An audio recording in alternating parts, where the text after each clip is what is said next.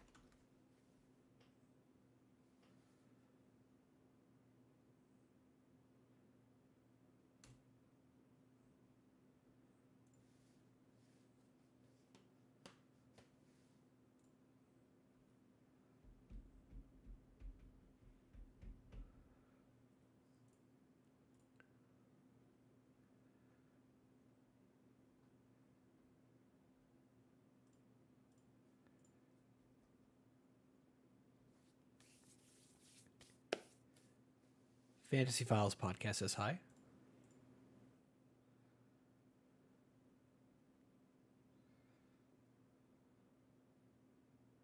YouTube.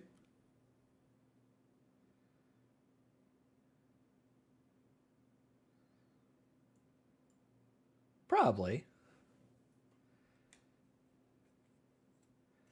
Good Tuesday night to talk about live action steak cooking campfire scenes. Don't know what that means, but thank you, the infamous Nolan, for resubbing for 29 months. Ah, okay. Nope. Hey, I've got reasons why.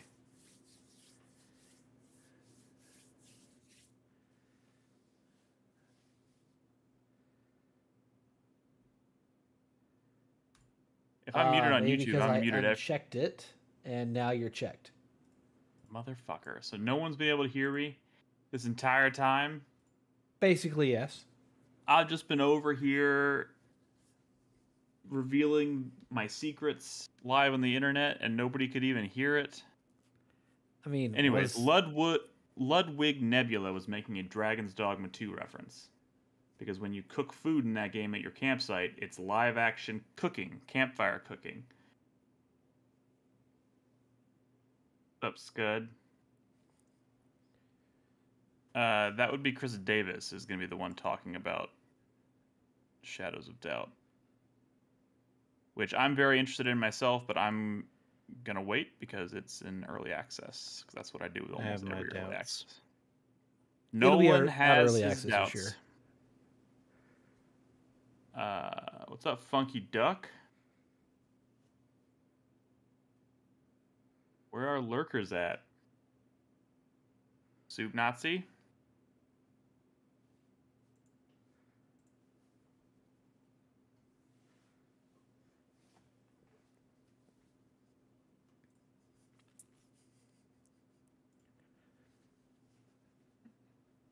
Yeah, I played a demo. I mean, admittedly, when I played the demo, it was like that was probably like 2 years ago. So I'm guessing it's changed like a lot since then. What is up, Goofyfer? That's a good name, Goofyfer. Been lurking since 2010. Damn, it's a long time to lurk. Yeah. Shit. Well, glad to hear from you.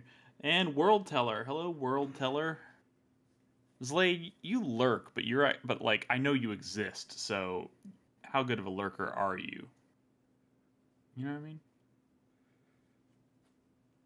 Goofyfer's been lurking because he's waiting for the next episode of Zombrad. I don't know how to tell you this.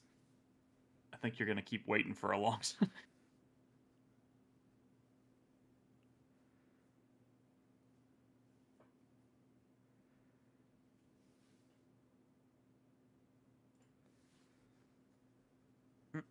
We're waiting for Brad and Crispy this evening, so bear with us.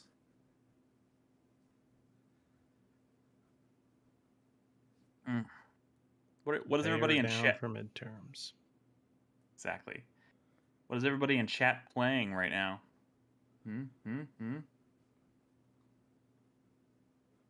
playing twitch.tv/4Player podcast. That is.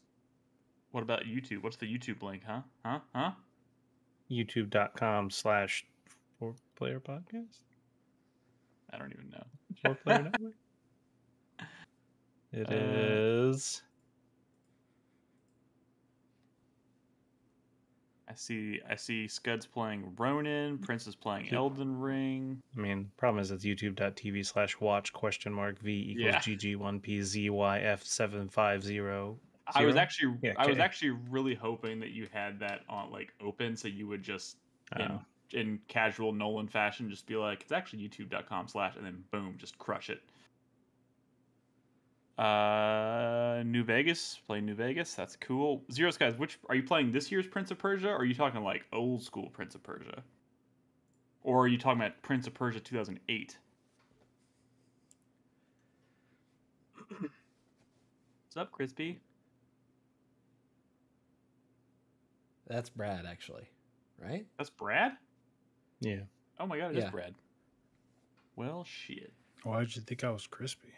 I don't know. You cleared your throat, and it sounded very Crispy-esque to me. I don't know. I didn't even clear my throat. That was someone else. Fuck! Nick knows all about Crispy's throat clears. He's an expert. You got me. You fucking got me. Look, even Scud is saying Rise of the Ronin is this year's Days Gone. The people have spoken. No.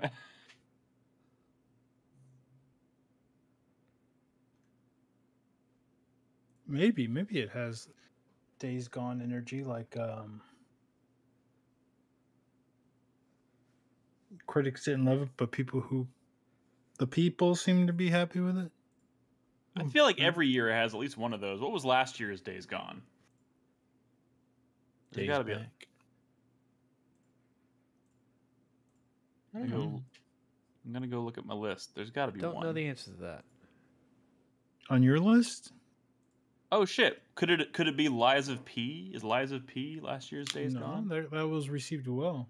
Yeah, as I say, the problem is Lies of P was good reception by critics, and so it's got to get like a 70.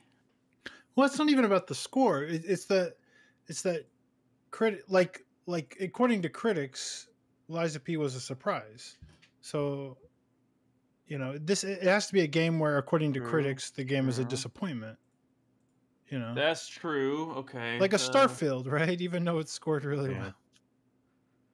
What's up with this? Of course, the people also getting such good reviews. It's pretty good. It's pretty good.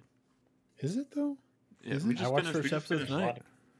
A lot of people. We just watched episode 3 right before we came to sit down here. Still pretty good, if you ask me. I asked my wife if she wanted to watch it, and she's like, "Well, no, not really."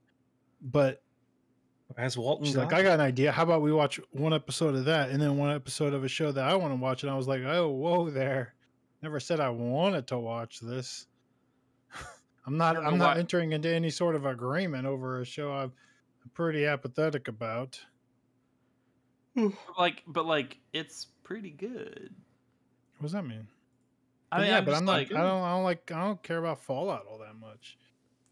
And there's a lot of pretty good shows. There's also a lot of really good shows. I mean, honestly, I'm only 3 episodes in, but I would put this square in the realm of really good so far.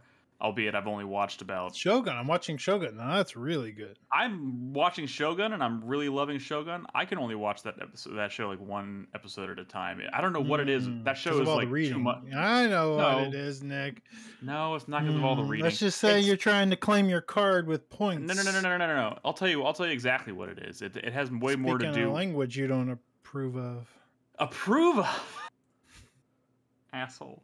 No, I think it has way more to do with it's really hard for me to keep up. I'm struggling with names and places and like which it has to do.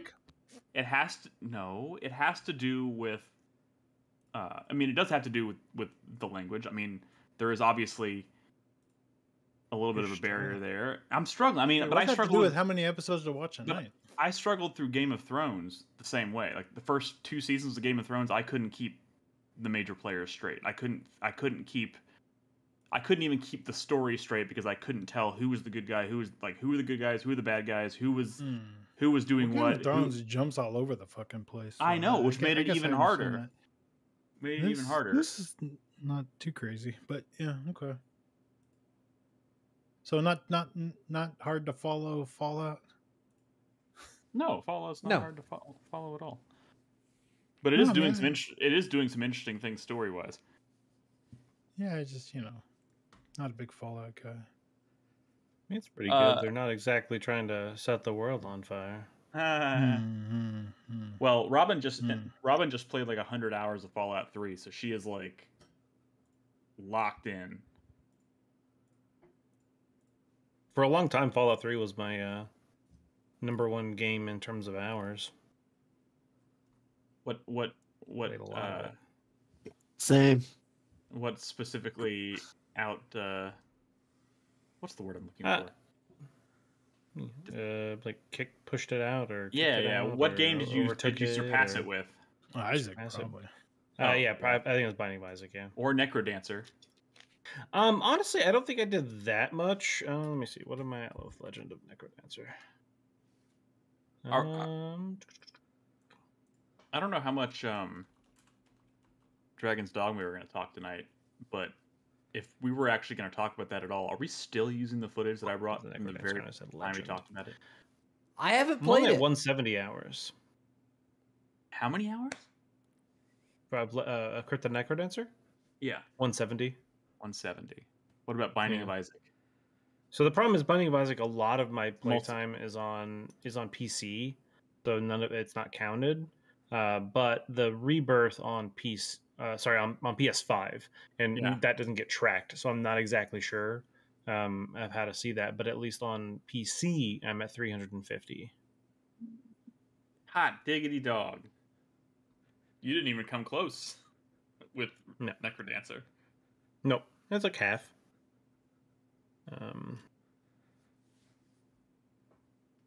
Stardew, I'm at 320. Damn. Can you sort by time played? Is that a thing? I don't think so, but I've never tried. What's up, Gonzo? By recent activity. NBC News is reporting that an elephant got loose in Montana and went for a stroll through town. That's cool. They didn't hurt it, did they? No, they got it, but not before it took a huge #2 in someone's lawn. Oh, that's funny. Hey, it's free fertilizer. Right? Yes. I mean, sure. You don't want a huge pile of elephant shit on your yard? No.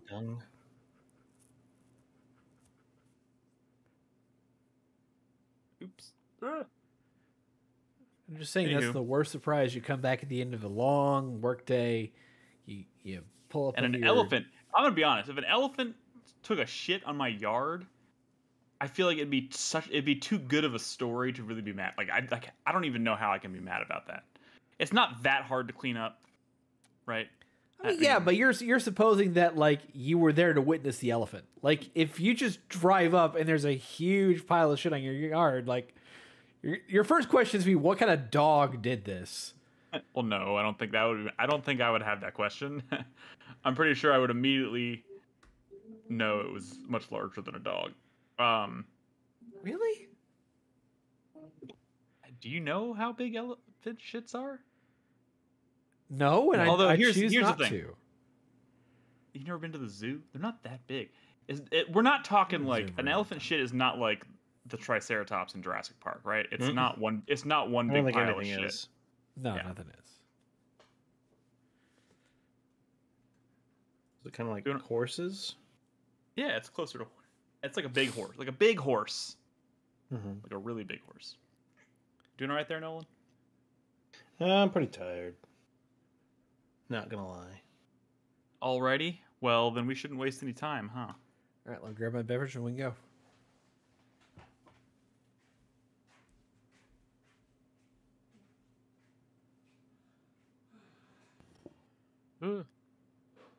You think he's gonna go prep the beverage, or it's just like a coffee pot? He's gonna pour it out the coffee pot. No, okay. Usually he drinks coffee, right? Yeah, but I bought a pack of Cantaritos, so Oh, I'm drinking what? those. I'm sorry. Who? Bless you. What the Cantaritos? He's tamarind hard soda. Interesting. You never had Jarritos? No. Really? I mean, I have, They're but really that's good. not what that is. Well, yeah, no, it's the same company. They just make a hard No, version yeah. of the stuff. I know, but when you say you haven't had this, and I mean, you're holding it's up something else. widespread here in Austin. I'm just saying. No, I know, but it's like you're holding up a cheeseburger and you say, "What? You've never had a hot dog?" And what you asked him if he ever had is not what you were holding. So, I've never had that, but I've definitely had a Jarritos. Ludwig Nebula has christened Chris Davis an honorary Latino. Thank you. And yes, I am quite hard right now. Use that as you will. I'd rather not.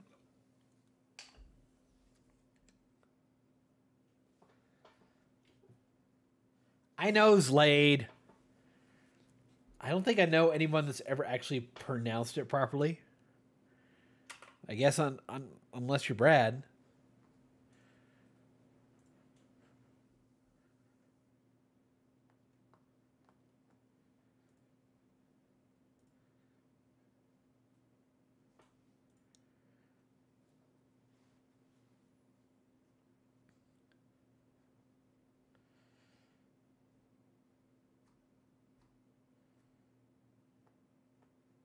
Okay, I'm back and I'm ready. Okay. I bet. Is Crispy with us yet? Not yet. We hardly knew him.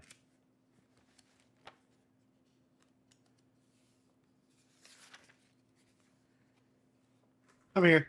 Oh my god. Jesus Christ.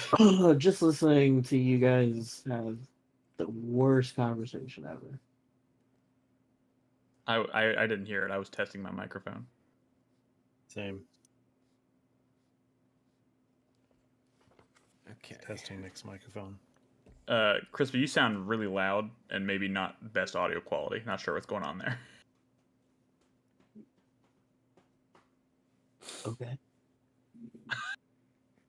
Okay. Okay. Interesting vibes tonight, guys. I don't know. Okay. Oh, no.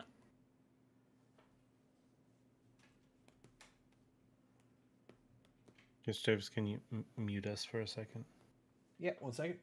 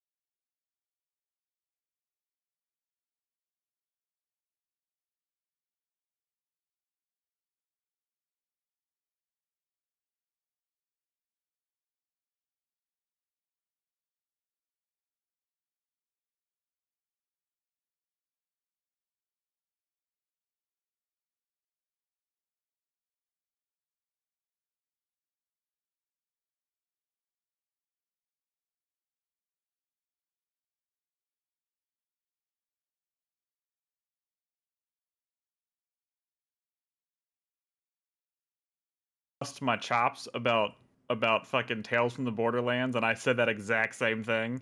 Yeah. Come on. I really fucking don't like Bethesda nowadays. I don't know what it is, man. I can't look at Fallout and be happy. Man. Like, Okay, well, this is a real bummer because I'm like super excited about this show. I know everyone's saying it's great and it looks great, and Walton Goggins is great, and everything I've Yes. seen of it looks great, and I do want to watch it, and I just don't ever want another human being to ask me if I've watched it. All right, well here's my promise to you. I will not ask you that question ever again. Okay. But I fully expect you to volunteer the information if the status changes. If that changes, I will inform you. I will All right. inform the men. Interesting way of putting it. Okay. Are y'all ready to start? I'm ready. I'm Yeah. ready. Yeah. Oh, I'm not. I am recording. He's not ready.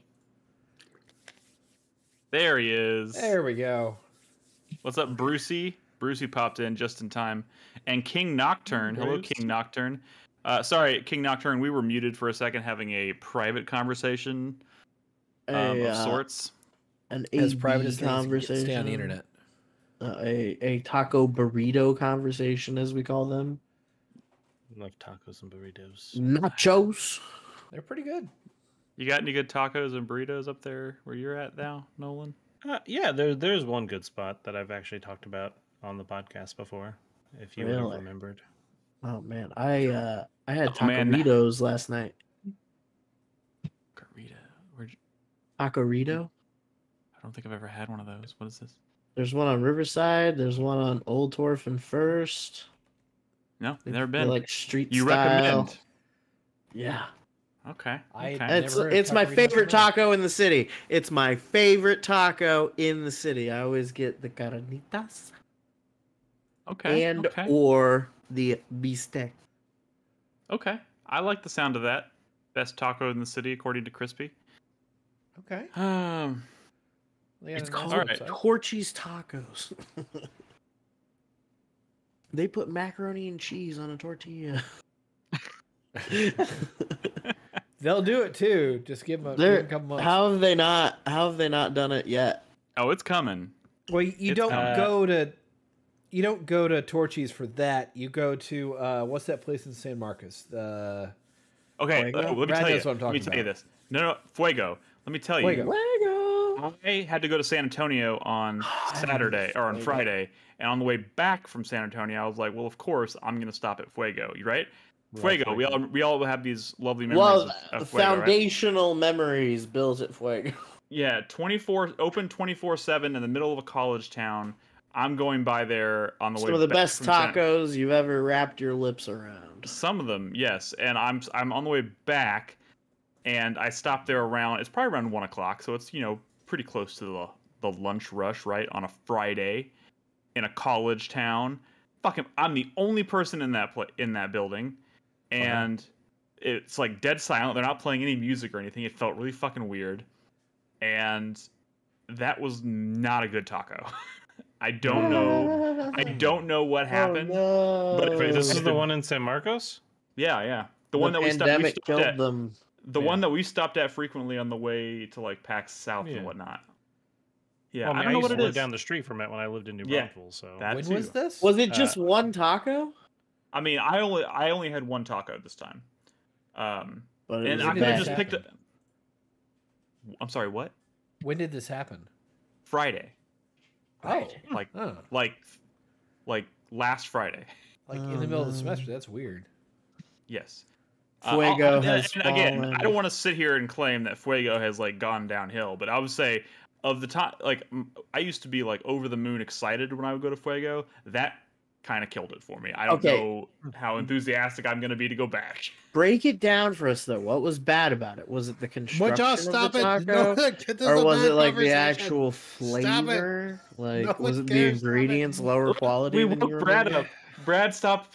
Brad is Stop looking it, up from his please, game. We're live. Brad is. I'm not even having a game. It's over here. Hey, I just saw Can the I give Steam y'all- notification. Can I give you all an out of context quote that was said on a work meeting today? Yes, please, God, yes. And I quote, "I'm looking for one throat to choke." All right, end of quote. Did your boss say that? Okay. No. What kind of fucking Steam notifications do you have on? I don't have any notifications on literally anything in my life. I get notified. You get notifications when I'm playing a game? I get notified when anybody on my friends list starts playing a game. Why? Yeah. You Because can I get turn that off. I get notified when s- you guys stop playing games. I get that That's too. that's crazy. That's crazy.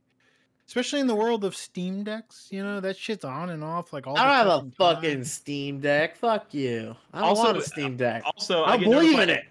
Let me tell you what, Brad. I especially get notified when you stop or start playing video games because it's also telling me that your entire library is now available to me again. Mine's always, Turn that hooray! shit off. Infamous Nolan's games are available. You're welcome. Well, I'm glad mine are available to you, Nick, because yours are not available to mine because That you doesn't changed your password, God, this which is shit which is again. what it is. We figured it out, but it's fine. So you want me to just not change my password? You want me to just give you my password? I don't trust that. I don't trust you. I Yeah. don't want you. I don't Stop want you to have kicking that. me out of Fuck are your you What house. is he talking gonna about? do? What are you Buy talking you about? games? Oh shit! He could buy me games My on goal in accident. life was to like, I don't know, buy games on your account or rob you blind or whatever. I probably would have done it at some Alright, point in the past. alright. How many years Okay, look. I've known you? Last It's time the we had this principle of the thing. last time we had this conversation, couple things. We didn't know for sure it was the password situation, so I wasn't going to just assume and not change my password back. And two, Well, now we know. I will change my password and I'll give it to you. And we'll put this whole thing to bed. Okay. I think with the new restrictions, with the password restrictions, you can actually, I think Carlos told me this, you can, like, if you're playing a game on your account, I can still play a game on your account. You might be right. I think they changed that. As long as As it's part not the of this same thing. game, I think it's fine. Something to that effect. All right. They've loosened the restrictions when they introduced the new "don't change your fucking password" thing. Yeah. So it's actually pretty nice. Yeah, only the same game can't be played. All right, I'm hitting record. I'm recording, bitches. I restarted my recording. I'm gonna and now Thank recording you. again. I'm Let's recording, but not go. bitches. Let's recording fucking again. go. Crispy has spoken. Let's fucking go. Roll call starts now. Brad. Hello. Nolan. Hello, my name is Nolan, and I like tacos and burritos. Crispy. Hello. Chris Davis. Hello, my name is Chris, and I could go for a taco right now. Yeah, tacos You are guys nice. gotta stop talking about tacos, man. What about burritos? I'm gonna get hungry. All right, let's do this. Hey, everyone, welcome to 4Player Podcast. This is episode 790. It is April 16th, 2023. I'm your host, Nick Henderson, joined this evening by Brad Simons, Hello. Nolan Hedstrom, Hey, how's it going, everybody? Crispy. Aloha. Oh, that's a new one. And Christopher Davis. Good evening. And it's one of those weeks, right? We didn't do a podcast last week. I also wasn't here for the festivities when you were playing. I heard y'all played some, what was it, content warning? Yeah, we had a fun time. Yep. Without Yeah, it was you. great. And you missed it. Our bond and friendship deepened Yeah. with Without each me. other. That Without was so you? good though. That was so good. But we'll talk about it on the show maybe. I- What happened with Scotch? Do we have footage of content warning tonight God to, damn it. to go? Kind. We have the footage we Kinda. made in content warning. Oh, Yeah. sick. I know nothing about this game, so y'all are gonna You'll have to find fill me out. in later. You better Alright. learn. Little bit of housekeeping before we get into it, guys.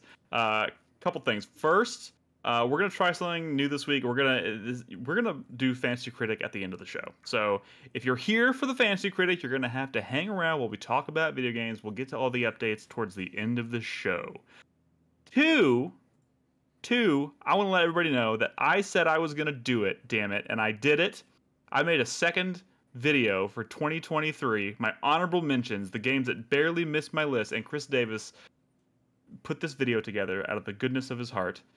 Crispy's smiling like a fucking school child. I'm watching some of the clips from last week. Oh, he's over here ready to talk about content warning. Anyways, my point is, whatever. I know everyone's moved. 2023 is so last year. Nobody gives a shit anymore. But if you want to, they moved on halfway through January. I know, and I made this video mostly for myself. But if anybody is interested and wants to go watch it, I talk about 6 more games on there. 2023 was a pretty great year for me. So if you're curious, go check it out. Would appreciate it. Leave me a comment. Would love it.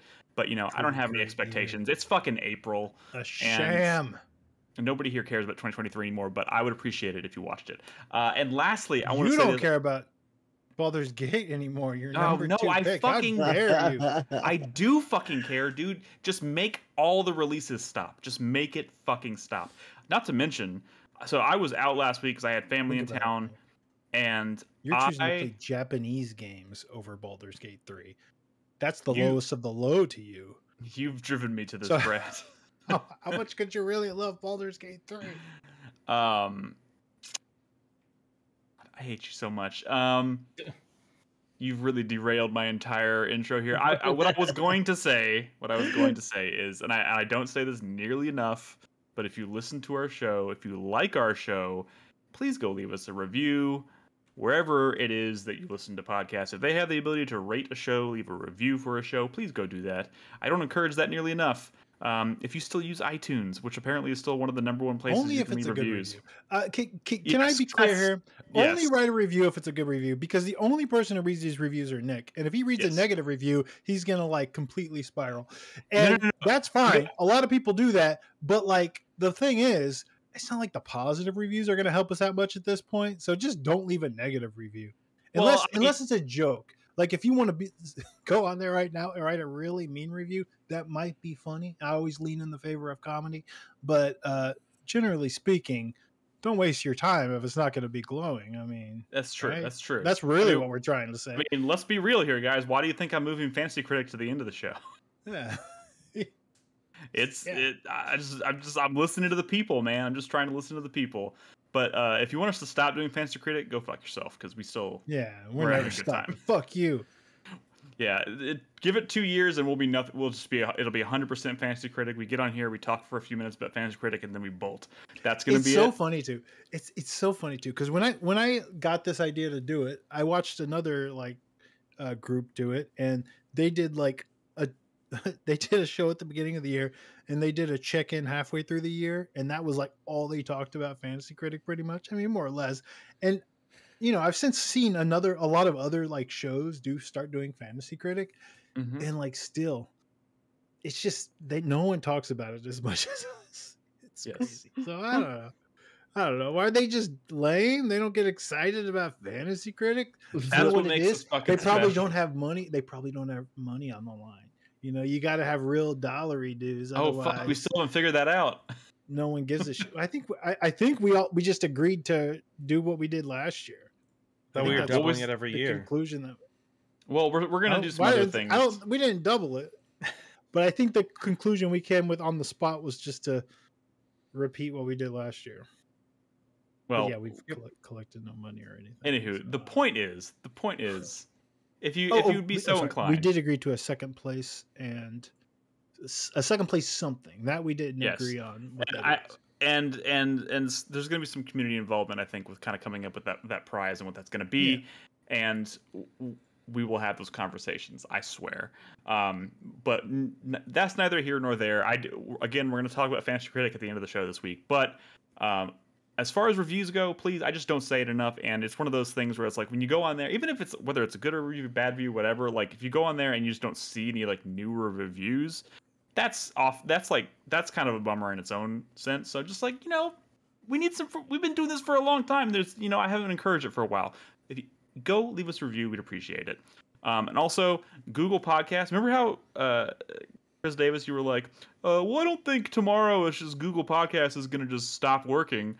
That's almost exactly what happened. The day they said they were. It stopped. Maybe it was 2 days after or something. It was pretty quick. It was not the grace period was not very big.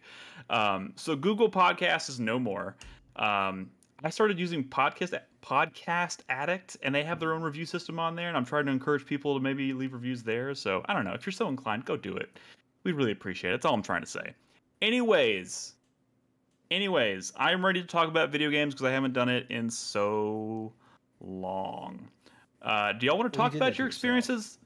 I know. Do y'all want to talk about your experiences with content warning first from last week? I've been playing almost nothing but Dragon's Dogma 2, so we've talked about that a lot. So let's start with what we did last week. Okay, let me. I don't know what the fuck this is. Nick, it's basically the story of our lives. Yeah, I mean that's quite the sales pitch. Not too far from the truth. Well, I'll do the bitch. I'll go for it, bro. Fuck is this? I'm like, y'all play Lethal Company, right? Yeah, that's a pretty great game. This is Lethal Company YouTuber edition. Oh my god! What if Lethal Company, but you had really all you had was a video camera, and the whole point is to cut a dope demo tape, a dope video for YouTube, and that's like the whole goal. You're shooting film. I don't actually, you know what? I don't even know what you do in Lethal Company. Do you kill? I've never played Lethal Company. Do you kill things? Right. Hold on. Yeah, so the whole point of Lethal Company is you're trying to collect scrap so you can turn it in, so you can make enough scrap to move on to the next day, where you have to collect more scrap to move on.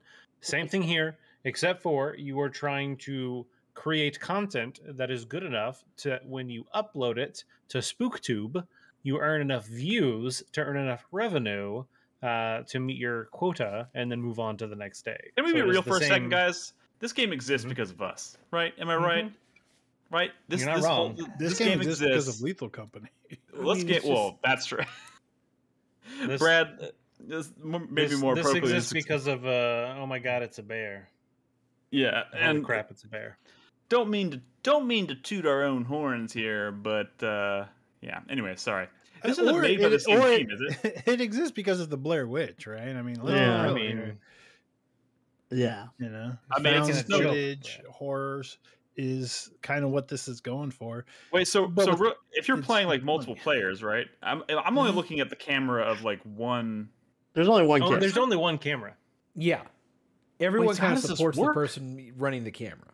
So one person, it's so one person. You're not watching gameplay footage, really. You're watching the footage that was recorded by the person holding the camera during the mission, which, by the way, everybody watches on a couch after the mission to kind of like, see what happens. Yeah. So what happens is the group of you go down in the diving bell into the underworld, where your entire goal is to capture footage of spooky stuff. You don't have.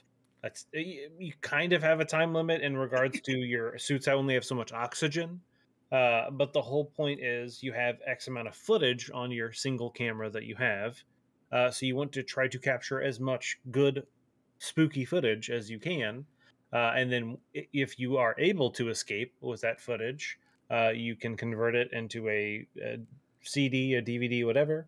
You throw it up on the TV and it gets uploaded to SpookTube, and it is basically a Twitch stream.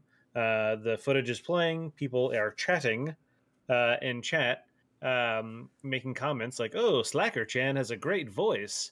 Like, "Oh, I haven't seen the infamous Nolan in so long."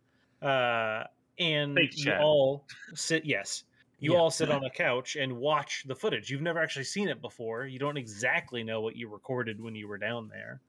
And then hopefully, if you've recorded enough spooky stuff, you get enough views, you earn enough money, you can move on to the next day. You can then use that money to buy more things to make your life easier when you go down there again. So you can buy weapons to try to fight against the spooky stuff, defensive items. You can get literally a boom mic. You can get like a reporter microphone that you can literally stick out at enemies and stuff. You can get like sound effects stuff, so you can buy all this stuff to kind of make. You can buy emotes. What's up? Crispy's over here giggling. Are you giggling at the fact I'm watching someone? I'm watching someone getting pulled into the like a butthole. I'm remembering in the that because like while like someone was stuck in that monster on the ceiling. Yeah, it was Nolan, and he was dying. None of us knew what to do, and I had a sound effect machine, so I'm just like holding the sound effect machine up at him and just like making boo noises, like boo, boo. And it wasn't until seconds before I died that someone in chat was like, "Oh, if you hold G or Q or whatever, you can throw an item at them and it will knock them loose." So many of the things you can buy are not like useful for exploration. They're useful for making dumb YouTube content. Yeah. Hey, don't get me wrong. For how shitty it ended up being, we had a fun time still. Wait, Yeah.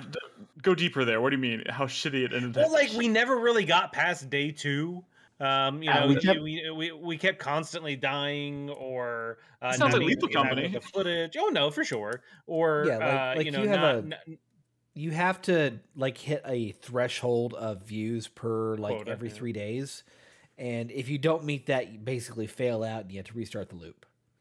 I mean, we streamed Lethal Company how many times? Like 3 or 4 times, and every time we started the game from the very beginning, like we made zero progress. So what I will say, the nice thing about Content Warning versus Lethal Company are the days are shorter.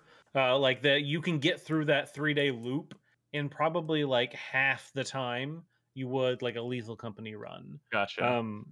So it's a little bit quicker to kind of figure out if you're going to pass or fail. Yeah. I'm watching someone get attacked by a person like a snail guy. Yeah. Snailed. This is all supposed to be like Marble Hornets, like YouTube horror kind of shit. But then they're just like attacking these like goofy noodle people. Well, no, I mean there's some pretty interesting there's some pretty interesting enemies. There's that one guy you saw earlier. I love my face there. So all the faces are literally just like text. You can have like 3 characters or maybe 4 that you can go and everyone can make their own unique face. But they're like, you know, there's that slug guy. There's one that like will turn invisible if you hit a light on him. It'll kind of like make him dissipate. There's that one like fucking frog guy who just kind of walks around, and as soon as he gets close to you, his mouth opens really wide and he just starts yelling at you. There's the guy, the mixer head that runs really fast. Like literally like a mixer that you'd use for mixing like cake batter or something. It's literally just like spinning. It's like, and, like Pyramid Head, but but with a mixer. Yeah, there's a little frog guy. Yeah. It's kind of hard to like gauge what like I mean the character they all look like Gumby characters, right? So it's kind of like that's kind of funny, right? But it also has like this really kind of cool look to it. Like they really it really looks like they captured the kind of like the Blair Witch like shaky cam YouTube content.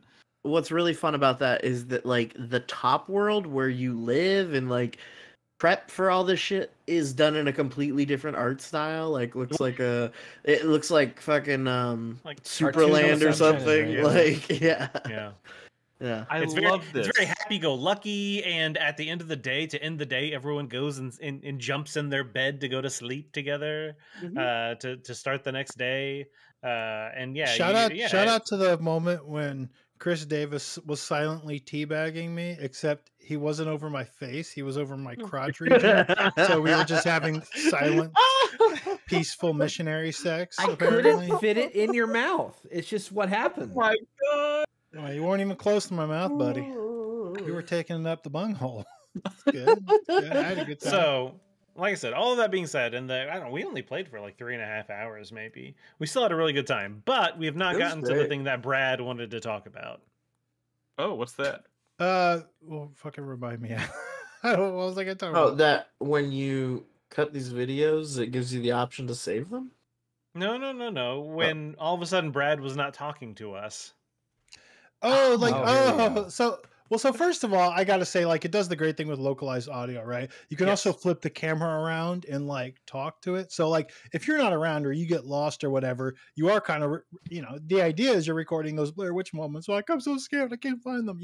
You're shooting yourself selfie style, right? Mm-hmm. Well, at some point, the timing is crazy because I'm having like some slight tech issues. And at this around that time, I just decided to bounce, but they never get the notification that I'm bouncing at the same time that Sonji joins, and they don't realize that it's Sonji. They still think it's me, but Sonji figures it out right away that they still think it's me. So he just decides to go like completely silent. And they go on an entire mission going, hey, Brad, like, well, because at the same time, I'm like, oh, I'm having issues with my mic. When I realize what's happening, I realize I'm like watching the stream and they think it's me and it's Sonji being quiet. So I'm like, oh, I'm having mic issues. This whole time they thought it was Brad. They're like, hey, Brad. And it wasn't until afterwards when they're watching the footage where anytime Sonji was like by himself, he flips around to selfie mode going, yeah, they don't realize I'm not Brad, they're so stupid or whatever. And like you don't see that until you watch the footage after the mission. It was just really funny. This is a perfect so storm you don't see like names over people. You just kind of see their faces. And I think I just either didn't notice that Brad's face had changed, or maybe I thought he had changed it or whatever. The only time you actually see the names is if you go into like the in-game menu, which I don't really have a need to go into. And so I never went into it. And like I said, it literally was not until we were all back at the house watching the VOD, watching the footage, that we realized it was fucking He understood the assignment. He understood the assignment. That's beautiful. Well, quick question: does this have, because this isn't made by the same team as Lethal Company, right? Does it have like the cool audio effect that Lethal Company has, where like it's localized? Yeah, well, it's localized, but there's not like the whole like if you're going like underwater and stuff like that. Yeah, the walkie-talkie, it's not quite like that. It's one of those things where I'm sure they're probably going to add something a little more. I'm just like, the brilliance of Lethal Company for me so far has always been how real it sounds as people get farther away from you and their voice kind of trails off into the point where you can't hear them anymore, which leads to some really incredibly funny moments, like when people fall off cliffs or like, or it's not quite that door. Good. Yeah. Because, man, I feel like that combined with like all the cool shit they're doing here, it would be fucking amazing. I really want to play this. I'm actually kind of bummed that I missed this. I mean, so we can play it again. And so the funny thing is, and somebody in chat might be able to correct me or maybe knows more than me, I saw like a thread the other day where I guess there's another game company or like indie developer who, in a vacuum, without knowing about content warning, is making a game that's almost exactly the same. Like a found footage, like everyone together recording stuff. That's got to be an indie developer's worst nightmare. No, it was. And so, but actually, they were talking about how, obviously content warning beat them to the jump, but they've actually like talked with the developers of content warning, and I think they're trying to like almost like not link up together, but kind of maybe share some content with each other or something to that effect. I don't really know too much about it. I only saw this one thing. But yes, to your point, Nick, it is a worst nightmare of you've been working on something for like 2 years or something, and like literally weeks before you plan to launch it, someone launches something that's almost the exact same. I could also see Lethal Company, because this game didn't actually like blow up. It's not like huge. This thing didn't really quite go viral, unfortunately. Huge. I could see Lethal Company like adding basically this mode into the game. That sort of like shit, which like stealing the thunder there too. Kind of like pull a Fortnite or whatever, or like everybody these days is stealing shit. I don't know. Yeah, I was surprised that when I kind of looked at Steam, I'm like, oh, there's not many reviews here. This thing's not like in comparison to Lethal Company, it's like nothing basically. Yeah, which is a little sad, but because it is really fun, but it's. And Lethal Company is still going strong. I would argue that Lethal Company came out in I don't want to say a further state, but there's, I guess, to an extent more to it. There's more you can do. There is more of a, there literally is just more to do in the game than in this game. This game, the shtick, the loop is very simple. It feels very one note right now. Is this a 1.0 release, or is it like early access? Or it's a good question. It's early access, surely. Everything's early access. I'm pretty sure. Let me go look at the Steam page for it. But yeah, like just as an example of something that Lethal Company has that content warning doesn't, is like, you level up and stuff like that. Your character, has like the level where you're like the intern, and then blah blah blah, and you kind of move up. I'm trying. Where do you see? You can see somewhere on the Steam page, right? It's like you scroll down further. It should. Well, if you scroll down, there should be like a big green. I think it's a green box or something that'll say like why early access. Usually it's right No, below like the Yeah. video or the trailer window or whatever at the top. I mean, I If you're guess I not don't seeing it see immediately, then it must be a 1.0 then I guess release. it's not. Yeah, I guess they're calling it 1.0. But yeah, you know, it has like I said, the concept of, you know, you're kind of a progression to an extent.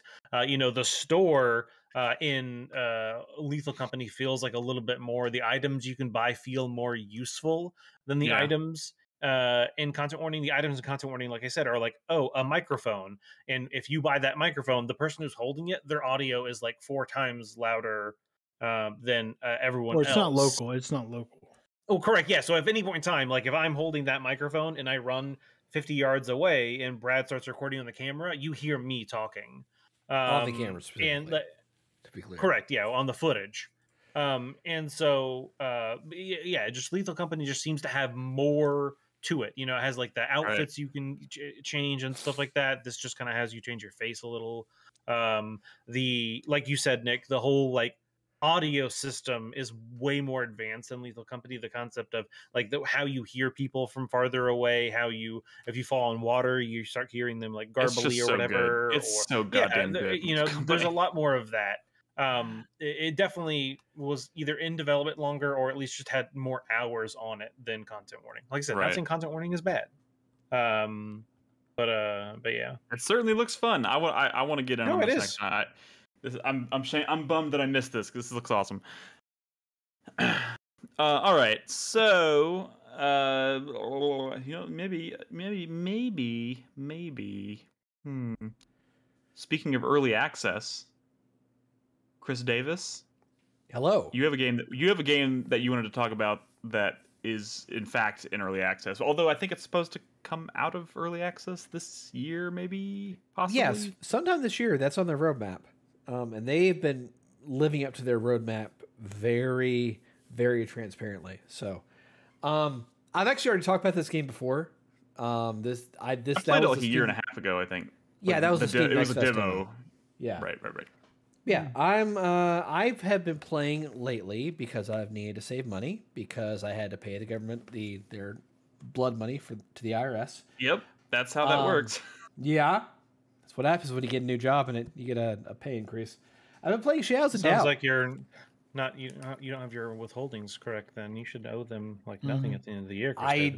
You know, it's one of those things that was never really explained to me, so I never did it.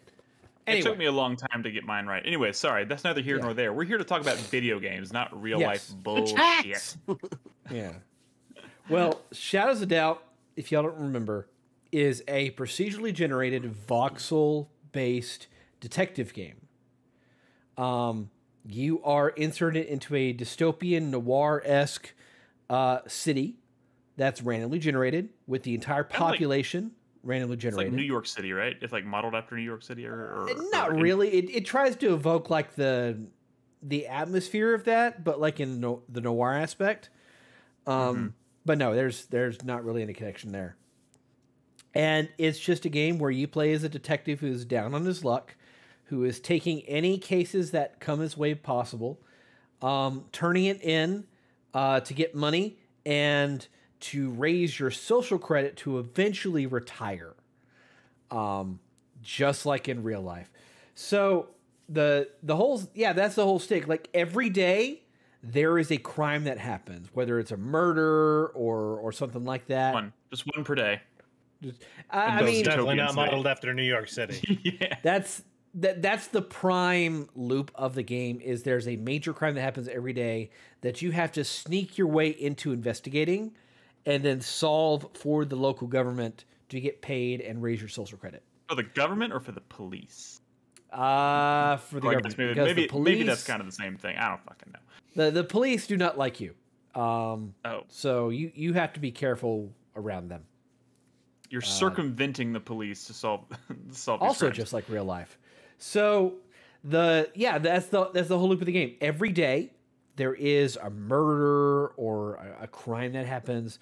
You rush to the scene of the crime. If you beat the police there, you have a few minutes to actually investigate the scene without being interrupted. If you don't, you got to wait for the police to leave so you can kind of sneak in and do all your detective work. And from there, you you investigate the clues, you check for fingerprints, you look at the background of what you know about that person, you look at their connections to various other people in the world, their job. You interview like people that. specifically, right? So, in a limited capacity. You are talking to a person on the screen as I'm looking at this. Yes, this is one of the clients. I picked up this. This is a side case. Basically, somebody broke into his apartment and stole a very expensive bottle of wine. And for a good amount of money and a really good character upgrade, he wants me to come in, find out who it is. The problem is that he is a very social guy. And so basically, you go to his address. He claims that it has to be someone that he knows that did it. Well, you go to his address book and it's got like 30 names on it. So I'm like, fuck. So this one became a bit of a dud investigation. That's the thing about this gaming in early access is that it's missing some things that need to be fleshed out, and it needs some considerable refinement. I mean, I feel like is that part of the, because Nolan, you had expressed earlier, you said you had some quote unquote doubts about this. Had you played the demo for this? Didn't you? Oh, you were making a fucking joke because the game. God damn it, Nolan. Sometimes I can't tell the difference between I can from Nolan and real comments. I can comment there. I think it's less of like a polished thing and more of like a, well, because everything is procedurally generated, it's going to be somewhat lacking in terms of, I don't know if you see what I'm saying? Because I mean, I feel like we live in an era now where like procedural generation is like kind of an obsession in the game development community, or at least in the indie scene. You're seeing it so much. Yeah. I mean, which it's cool. Like it's cool technology, but like it definitely has its limitations. And I almost immediately kind of raise an eyebrow whenever I see procedural generation come up. And we've been down that road before. That's the whole No Man's Sky thing, obviously. Yeah. Like look how far that's come. So, like you can get there, but like look how long it took No Man's Sky to kind of get to that point, right? Yeah, but like the whole idea of this game is incredibly ambitious. What they want to accomplish here. It's a lot of moving parts. Like I don't even know how you would keep all that shit in line. Like keep all your ducks in a row. It is a complicated beast because like it generates a map and all the characters and all the structures. Everything in the game is procedurally generated. Apart from like a few very specific NPCs, and it scales to however you want. Is it the actual structure of the city or just the people within it and the missions they give you? The everything, I think the structure of the city, the structure of the buildings, the people in it, their background stories, their connections with one another, their jobs, their schedules, everything they do is randomly generated. And because of that, there are again the limitations that I've noticed, and they need to be polished and expanded on, is that you're a detective, but you can only ask certain questions of a subject. You could ask them things like, "Oh, have you heard anything unusual? Do you recognize this person? What's your name? Can I get your fingerprints?" For an investigation. Young boys, Valdez. That'll eventually be a mod. But like again, because it's a procedurally generated game, you can't ask them whatever you want. No, yeah, but like it does have that foundational work to where I feel like they can get there to give you more options for investigating, for more interacting with characters than there is right now. But what is here is a pretty fucking cool idea. I really like the idea of getting a call on your police scanner that, oh, there's been a murder at 802 Grove Terrace, whatever. And you race the cops up the building to try to get into the apartment and investigate the body before they lock the scene down. Pause for a second. So, like, if you hear that come up on the police scanner and it's like it gives you a specific address, does that just mark it on your map and then you can go to it, or do you have to like kind of are you having to like kind of memorize how the city is laid out, so you have to like try and kind of just use your head to get where you're going, or like it can be that way? How guided is it? It can be that way. What you can do is just open up your file board, your connections board. It'll give you the address, and you can go look it up, and then you can generate a path to go to there. Like an arrow will pop up on screen, tell you where to go. Basically, there is no fast travel in this game. Everything moves at as fast as I'm you going to go. ask again. I'm going to ask again because I'm a little confused. Okay. You generate your city when you boot up the game for the first time, but I can even tell you that. every time you play, it's the same city. So when you learn where Grove Street is or what, when does it change? Is my question. Wait, I thought the city is generated when you start the game, and that is your city. When you reload, you're still in that city. You know Minecraft. You know how they do seeds for their maps. It's basically that they generate a random seed and then they populate the world based on that seed. Okay, but do you know how Minecraft works? It's when I create my world in Minecraft and that's the world I want to play in, then it stays that world until I create a new world. My question for you is, when you're playing in your world of Shadows of a Doubt, the world's always going to be the same when you're playing in that world, right? Correct. You have no reason to load up another world. That's like a completely new game, right? Correct. I think we're all on the same page here. It's the mission design and the people and stuff that's always being procedurally generated or randomly, Well, the people are randomly generated once at the start of the seed generation process, and then you're stuck with that list of several hundred people on the map. Okay, so eventually you are going to learn where all the places are to where you don't necessarily need to rely on arrows and shit. Yeah. Okay. But here's the one thing I'll say about this, because I do think this looks like a really cool idea, but detective, specifically this whole detective genre, if you will, in video games is still one of those genres that I think we're kind of struggling to I don't know if there's been that one really amazing. Maybe I'm forgetting something here, right? I just Her don't. Story, you fucker. Okay, sorry. Maybe, right? But Her Story is a very calculated Return of the Obra Dinn. Yeah, that one sure. too. Again, there's been plenty of detective games over the decades. No. There are plenty of detective games, but I think there's not very many Obra Dinns. There's not very many Her Stories, and the commonality between those two games that were just referenced, obviously, is that they were very designed. They were very calculated. Nothing was procedurally generated. Those are designed so that you have a very specific experience. And even within the realm of games that take that approach to their design in that genre, there's not very many ones that really stand out as amazing games. Obra Dinn and Her Story, obviously, definitely are one of those are examples of that. But suddenly you throw in procedural generation and you're dealing with it just becomes it's half a detective game, half Deus Ex, right? So where you're trying to get code, sneak through vents, you're trying to get into places, but the actual detective work is kind of maybe you're looking at a computer prompt or whatever, but at the end of the day, it's kind of, because I've watched a fair bit of this game as well. And it's kind of Guess Who, right? You got to find out who the person you're looking for is bald and has long or his shoe size is a 6 or whatever, and it's you're looking through your files to find out what this person's shoe size is to see if he's your actual target or whatever to do whatever, right? So that part of the game, it's cool, but but it's not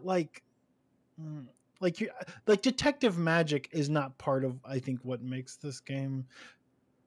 There's not too much deduction. Happening here. I guess that is deduction, but it's very simplistic.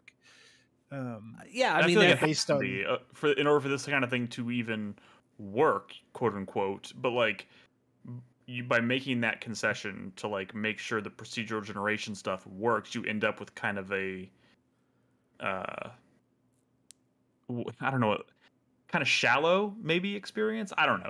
It's hard for me to say because I haven't played it myself. Shallow compared to like a scripted handmade story, of course. I mean, I just think about like Nolan cracked the joke about LA Noire, and then it made me immediately think about LA Noire, and that was like a huge AAA production where they were trying to like nail the stuff in a very controlled environment, and I still don't. Yeah, but that's lame, right? They missed the. But well, yeah, it's lame as a detective game. It's fine as a detective story, but like I think having so much, like a certain amount of like, it's the fact that like the pieces are always moving because they just generate a world and they're on these like set schedules and stuff. It's almost like Hitman-esque. What's exciting about Hitman is like the level's not going to be exactly the same every time, because I mean they kind of are, but it's the fact that there's all these pieces in play and they're always moving around, and that kind of makes it interesting because at any given moment it's very what's the buzzword that we always use, very emergent, at least a very emergent moments, right? Where anything could happen, like, oh, I got the wrong guy, but yeah, I mean, just a quick like it's such a good proof of concept, but I don't know if it's gonna like cross the finish line and like become this thing that's truly remarkable. I mean, Chris Davis, you've been playing a while.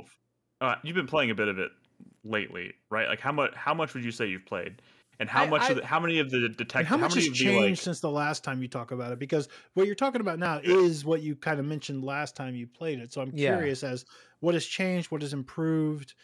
Well, they've added new case types. In fact, what spurred me to play this was they added a new update in which the case is a sharpshooter assassin. So you go to this person's house and he's been clearly shot, and you can investigate the window and then calculate the bullet trajectory and then go to the sniper spot. Arkham shit. Yeah, investigate the area and then get your clues from there and proceed. There are flaws Have you there. done that mission yet? Have you done that mission yet? Yeah. It's in fact, I think the game is prioritizing the pop of that mission, because like after I finished the initial tutorial and one case, it immediately popped up. So gotcha. I mean, it's a cool idea. Here's the growing pain thing for this game, is that the narrative really isn't there, because it's the nature of the beast. But here's the thing, is that the tutorial for the game has a structured narrative. The people's names, the places, and what happens are different, but the events of that case in the timeline remain the same because of the tutorial. So they introduce a narrative in which you get a mysterious note under your door in the middle of the night, and you go to this crime scene. You find a body. The police are called. You have to investigate as quickly as you can and escape. And then you go through the process of the tutorial detective experience. You eventually figure out who the next victim will be. You figure out who the killer is, and you try to stop them. And again, everything's on this simulated time scale. So, like, when I was doing this tutorial mission for the second time, I found the assailant. I got to their house just before 7 o'clock in the morning. I was going to kind of break in and investigate. They woke up, and they were immediately running over to the other victim, the second victim's house, to kill them. That's just what they do. They wake up in the morning like, gotta go, and they just bolt over to their next victim's house. That's when he was programmed to attack. But like, the narrative links there of the character dialogue interacting with the victim and the suspect and things like that, like, that's not there outside the tutorial. And that's probably the most important thing think they need to add to the game at launch.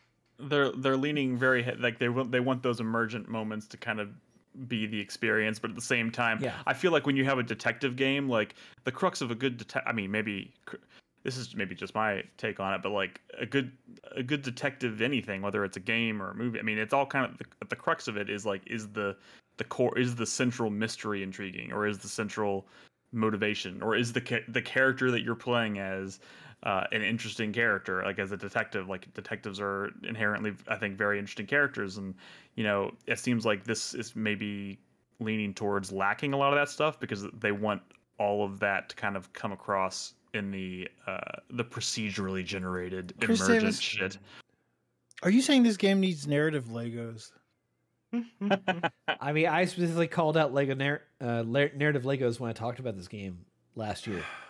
But like, look, it just seems like this is like a semi-survival game. Like you're just supposed to like live in the world and like get money and buy new stuff and go on missions. This isn't trying to. I mean, I don't think it's trying to tell a story. It's just trying to be like a cool little semi thing. My concern is like, is the magic gonna wear off, right? Because there's only so many mission types, and because like if this is a game, this doesn't seem like a kind of game that you're gonna want to get good at, because once you get quote unquote good at it, you're probably just gonna like be done with it, right? Because you're gonna start seeing the matrix code and saying like, oh, I know this mission type, I'm gonna do this, and oh, I need a code, I know the different places to look because I've done it all before. Like I feel like this game is going to be most exciting your first like dozen hours with it, and after that it's just going to be like, well, unless like the reward like structure or whatever, like there has to be another carrot there really getting you to do it over and over and over again for it to be like a forever game, because it is never going to be like as dynamic. I mean, as I don't know, it's like I feel like you're never going to see anything mind blowing. Like once after that dozen hours, right? You're gonna have.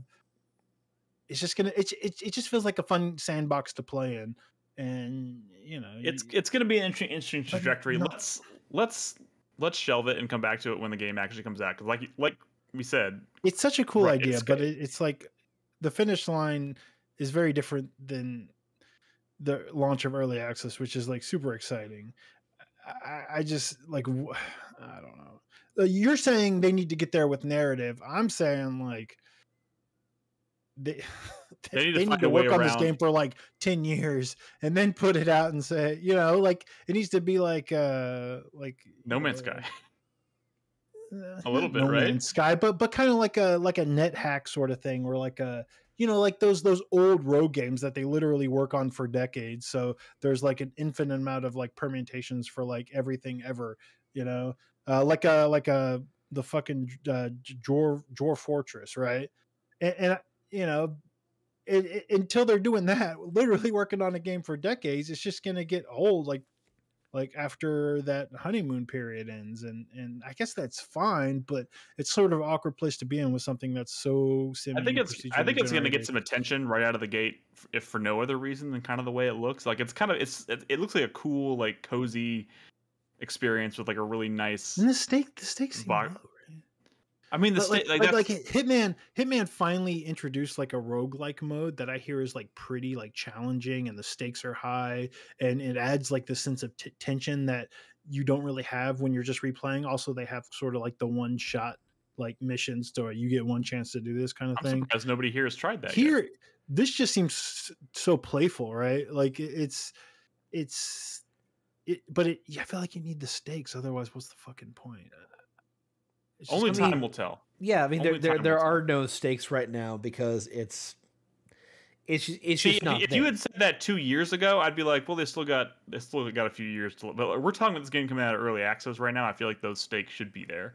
But then again, I don't know I don't know. This could be like as everybody's approach to early access is different. This could be like a vertical slice, and they're just keeping a lot of stuff just completely inaccessible. I have no idea.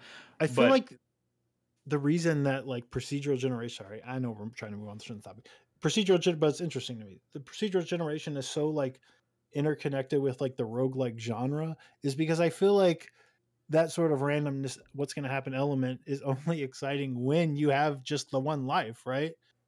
Yeah. I mean, the stakes are built in like they're in love with each other, right? They're True. Because without that, I don't know. It's. I mean, this. I'm saying I feel like this needs to be a fucking roguelike, otherwise this doesn't work. I don't know. I don't know. I think they can get there. Story is the solution. I don't know.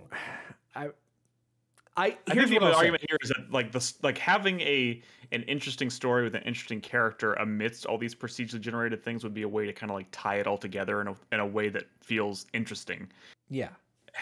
without that component, at least to me, I'm kind of on Chris Davis' side. This like without that aspect, I just don't know how much staying power this is going to have, because like you said, you're eventually, and probably not after a super long time, I think you're going to start seeing the Matrix code, and you're just going to start knowing how things work, and it's going to go from being fun and exploratory to feeling like monotonous and repetitive. I mean, I'll tell you right now that I've put over 20 hours into it, and I'm not seeing the Matrix code. I have an idea of how to go about solving some cases, but there were others that I had no fucking idea how to proceed. Well, that's good. I didn't know you had played that much of it, so like hearing that is pretty good. Like I had a case yesterday that popped up. Guy got poisoned. Like, I don't even know how to address fucking poisoning. Like, he had no connections when I went to his job and looked through his email. He didn't have anybody who seemed like a suspect in his address book. No, nothing like that. And there's no resource I can go to figure out where they got the damn poison. Like, there's probably a way in there. I haven't figured it out. And so how did you solve it? I didn't solve it. I paused the game, and then I haven't come back to that case yet. But once you solve the poison case, you now know how to solve the poison case. I know how to solve a poison case. Like, doesn't mean that they're not going to end up being different every time. Okay. Like, no two murders are truly alike. You realize that? No. And also, there's a ton. Like I said, there are a ton of side quests and cases you can go on. Like at the end of my footage earlier, I picked up a wanted ad next to a payphone, and it said, "Go to this store. I have a job for you that I'll pay for you, but you have to be the phone there will ring at 5:18. Get there as soon as possible, and I'll give you the case." And I didn't make it in time because I didn't know what fucking time it was because I didn't look at my character's watch. Like, there's a lot of variety in the side content that I have not experienced, and I think the variety's there. I just haven't gotten there. Well, you'll have a chance to get there when we eventually talk about this game when it comes out of early access, because again, that is happening this year. Yeah. And again, they've been very diligent about their updates and being very transparent about everything that's going on in the game. It's kind of impressed me how not opaque they are. So. Ew. All right. Before we take our break. What about my game? You just forgot the name of it. I saw you trying to think of the name bitch. earlier, and you were like, what are we going to talk about? It's called Inkbound, bitch. I know. Okay, we'll talk about I know what it's called. Inkbound, bitch. Do you want to talk about it? I mean, we need to take a break soon. Okay, here's my question. Does anybody here want to talk a little... He just start the footage. Does anybody here want to talk a little bit about Dragon's Dogma 2? Or is that just me? To talk about it. I just want to. So I've been playing. I just want to squeeze this in real quick because that's kind of all I've been playing. When I could find time. Roll that old footage. Roll that super old footage that I recorded weeks and weeks ago. Before we recorded this, remember we were talking about the Seeker's tokens? And how there's a mission that requires you to remember exactly where your first Seeker token was. Don't spoil that. No. I'm not spoiling it, but like I stumbled. This actually happened while I was streaming last night. I stumbled across that quest, right? And I was like, oh shit, this is what they were talking about. And I didn't realize that when you start that, not only do you have to remember where your first Seeker token was, it gives you 7 days to find it, or you fail that quest entirely. So suddenly I have start the quest. Yes, once you start it, it gives you 7 days to find that first token, or you're fucked. And I found it. Nice. But that are there guides on like helping people try to find out where? Well, here's what I will admit. This is what, so I knew there was one Seeker token I could remember very, very clearly. It wasn't the first one I found, but it at least narrowed it down to, like, I know I found a Seeker token while I was journeying between Melv and Vermund. Is that what it's called? The main town, the big town. So like I knew I found one along. So I was like, okay, so I found my first secret token somewhere at the beginning of the game, and I knew it was from before that spot where I knew exactly where it was. So I looked up a guide that tells you where all the fucking tokens are, and then somebody even drilled down further that says, hey, if you're trying to do this quest, there's a good chance it's one of these like 20. Because it's like chances are at the beginning of the game you found one, and it's probably one of these. And I went through that, and it was like the 8th or 9th that I tried, and I found it. So I highly recommend. Do you remember where yours was? Now I do, because I found the thing that I was looking for. Not really a spoiler to say where it was, right? It was right outside. There's a harpy nest that's outside of the first kind of like outpost that you stop at. And it was actually 2 harpy nests on this little side road, and I found it in one of those. Okay. So I highly recommend seeking that guide out, especially if you end up in a situation like I did. No, and yeah, that sounds helpful. I didn't know about the whole remember where your first token is thing. We talked about it on the podcast, and we talked about it before I had even found my first secret token. And so when I did, I was like, remember this location, and it's easy because it's like in how do you say it? Vermund. Vermund, I think is maybe you're supposed to say fast. Vermund. It's in the fountain in that town. So there you go. Very easy to remember. You know, I didn't expect to run into that quest very early. I didn't even realize that quest was in the first region of the game. I thought it was like a late game kind of thing. So I'm sitting here wondering, like, what happens if you find that quest before you ever find a secret token? Like, are you just fucked because there's not a secret token? Like, you don't have the record. I don't know how that works, but just be careful, because I accidentally triggered that. But you're good to go, Nolan, if you know you know exactly where it is. Look, I just want to say I'm now like coming up on like 40 hours in this game. I still have not left the first region of this game, and that's weird. Is it though? You're the first person that I've told that said that. I've had people tell me, they're like, "Oh, don't worry about it, Nick. I didn't leave for like 50 hours." I didn't think that was going to be my experience, especially considering I'm very eager to see kind of like the second region, like which I presume is like the more deserty region, right? But like, and a lot of times I set out to do like main quest stuff, and then like it's been 3 hours, and I'm like, I haven't done anything. I'm running around. I'm getting distracted by things. I'm doing side quests. I found a fucking dragon that I took down for the first time the other day. I'm having fun experimenting with like pawns, with different vocations and stuff. I've like maxed out 3 different vocations. I'm loving being an archer now, which I didn't really expect, but it's so cool, man. I feel like I'm finally having that. For your fighter is not very good. It's very low level here, Nick. Fuck you, Brad. Fuck you. I feel like I'm finally kind of having that genuine Dragon's Dogma experience that everybody talked and loved about that first game, because I feel like when I finally did go back and play that, it was kind of, rushed. It feels a lot smaller in retrospect. This just feels so much more grand, and I feel like I'm really digging into the systems a lot more, and I'm having a lot of those like really emergent moments. But man, I have a pawn that is like 3 levels lower than I am, but she's a sorcerer. Yeah, I think sorcerer, and she has that meteor spell. Have you used that, or have you used a pawn that uses that? If she can stand still long enough to summon those meteors, it kills almost everything. It almost feels like cheating. I was fighting a dragon with like 6 health bars, or like, the 6 full health bars, whatever, and she used that meteor spell, and I had already been fighting this thing for like 20 minutes at this point, and it probably had like half its health left, and it took off like 2.5 full health meters. And I was like, this is insane. This does not feel balanced, but whatever. It was cool. Balance is weird.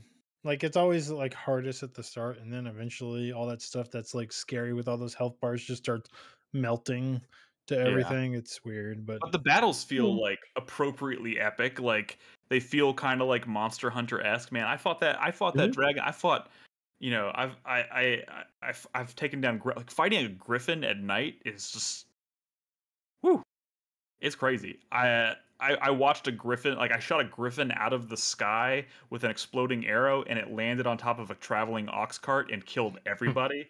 Like it's, You're a murderer. I'm a murderer. This game's pretty cool, man. This game. You know how like when your pawns come back, there's an information, they don't say it verbally, but there's like an information page that like has a little thing that's like, I traveled with an arisen who was particularly notorious. He drew mistrustful looks wherever he went. Like I always wonder what these people are doing that makes that happen. Does it not make you wonder what it says about you? Yeah, what does that mean? Like, what are they doing that like? Am I the untrustworthy one? Bunch of fucking deviants out there.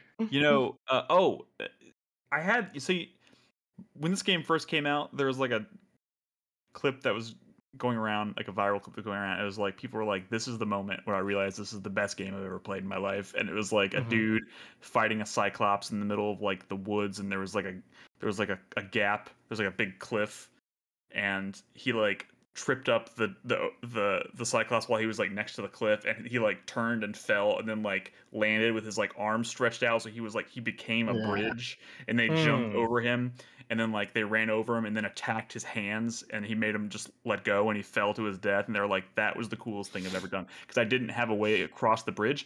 That finally happened to me, and all of my pawns, we jumped over him, we ran over to the other side, and I was like, yeah, we made it, I had the moment, the thing happened, that was really cool. And I turn around, and all three of my pawns are standing on his back, and they're like stabbing him and like attacking him, and I was like, stop. And I'm hitting the down button, like, to me, we're good, come on.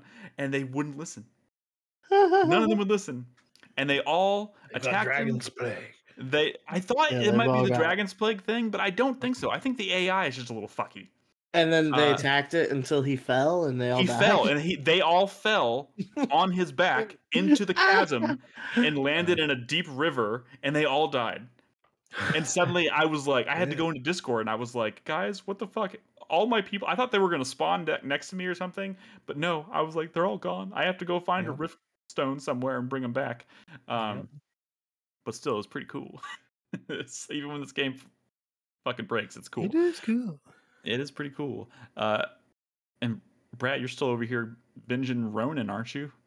No, I'm actually playing Inkbound, which we're going to talk about after this quick break from our sponsors. So, or a message from our sponsors or something. Anyways, no, we don't have sponsors, you bitch. Anyways, guys, we're going to take a quick break. When we come back, we'll talk about Inkbound and video games and stuff, and do Fantasy Critic. So if you're watching us live on Twitch or YouTube, don't go anywhere. We'll be right back. Fuck, man, this game is cool. 790. 790. Yep.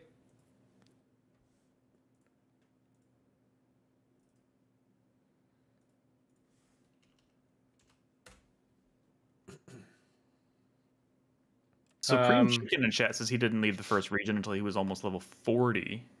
Nice. No, I was walking around the desert feeling like I was underleveled. Yeah. Yeah, but that's a good feeling. It is, especially when you're like dangling on ropes in the middle of the air in a little winch system. And ooh, I got to do the thing where I was like, how do I get across this chasm? And then I realized I had that item that could summon harpies, and then I like summoned the harpy, and then I grabbed its feet, and he like drunkly carried me across the chasm. And that was pretty cool. That's fun. Hey, that's a lot of fun. All right, I'm starting to fade a bit. I might bounce. You're out. Okay. If that's okay. Nolan, bye. I do want to hear about Inkbound. But yeah, I'm as a fellow Monster Train fan. No, I promise you, I'll listen. Yeah, I'm crashing. So it's all good. totally get it. Thanks, guys. Yes. Of course. Finally. Have a good night. Later. Thanks, you too. Bye, everybody. But Panic. no panic. No panic. Look at this fucking shabby ass podcast. The other podcasts I watch don't play footage again. Oh, you have to fix everyone. Oh wait, yep. Huh? I'll be right back. What's happening here? Two. There we go. Okay. Fixed. I'll be right back. I too will be right back. The fuck is wrong with y'all? God, always being back. Hey, chat. Not these losers are gone. Who's actually out there? You know, is anybody want to pop in? I mean, I could stream in the afternoon, really, if I felt like it. I'm like taking some days off this week, but I haven't felt too compelled. I don't know if y'all are down. I could maybe stream a little bit. Y'all gotta let me know. Stream what? Stream whatever your heart desires. But I don't know. You tell me. I got so many games I'm playing, you know? I mean, all kinds of shit. You know, I kind of want to play a spooky game, actually. It's crazy, too. The reason why. Maybe I'll talk about it on the podcast.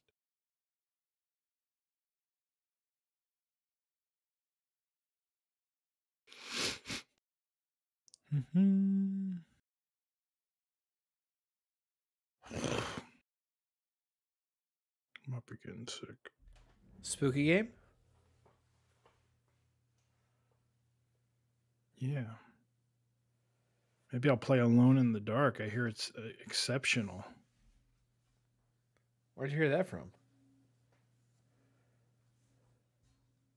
You, of course. I don't recall ever saying that.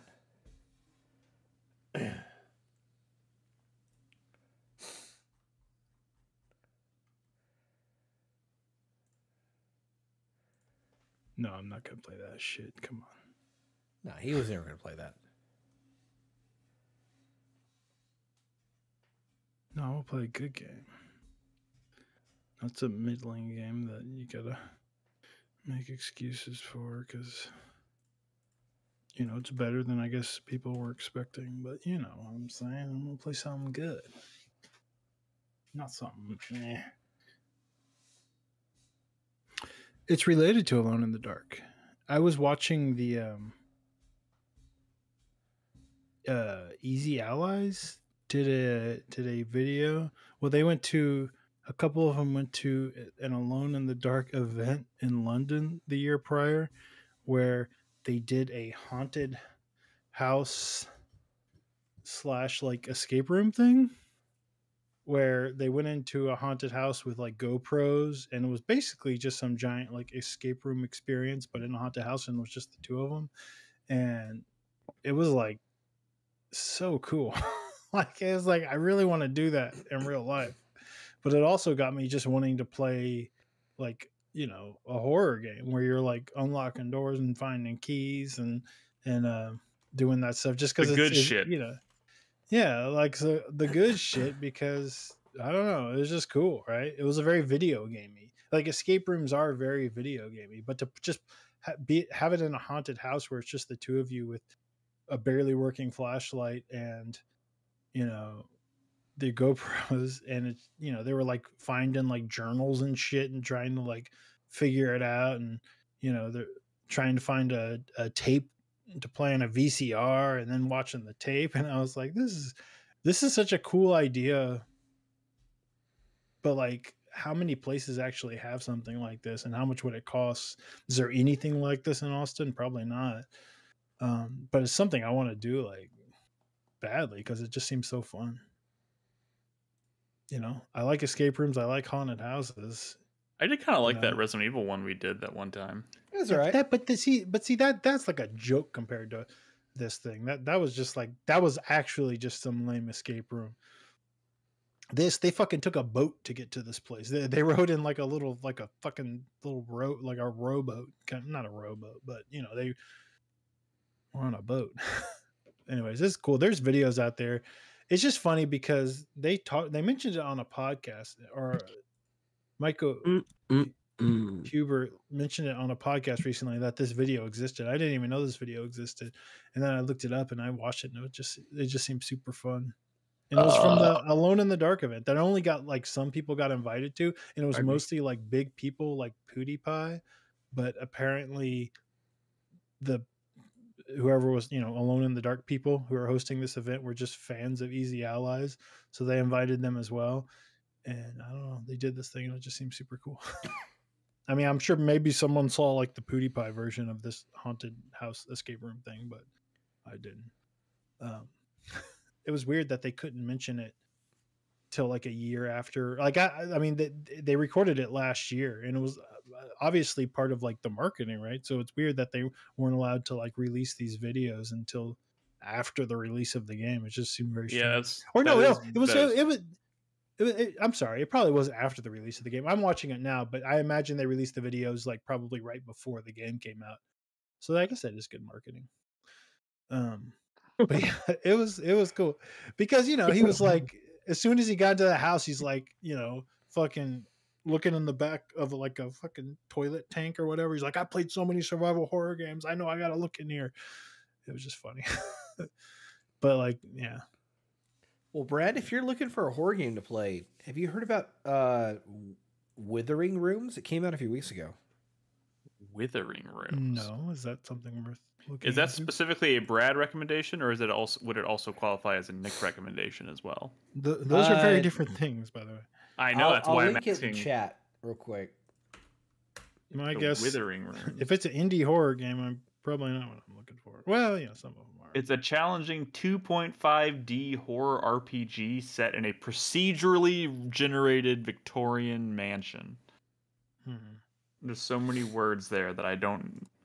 This does look very strange. No, but there's this game, Felvedek. It's like a, let's see. Felvedek. I highly recommend watching a trailer for this. This came out at the end of March. It's like a horror JRPG kind of, but it's not like a Japanese RPG. It's like set in like 15th century Slovakia, and it's got a really cool look to it. You play as an alcoholic knight, and man, just watch a trailer. Dantos? It looks super sick. Felvedek. I watched a video about this, and I'm like, man, maybe I should play this. This would be sick. But this is not like horror. I don't know. I don't even know if I want to play a horror game. I just want to do that thing. I want to do a haunted house escape room. For like, unfortunately, that's the wrong time of year.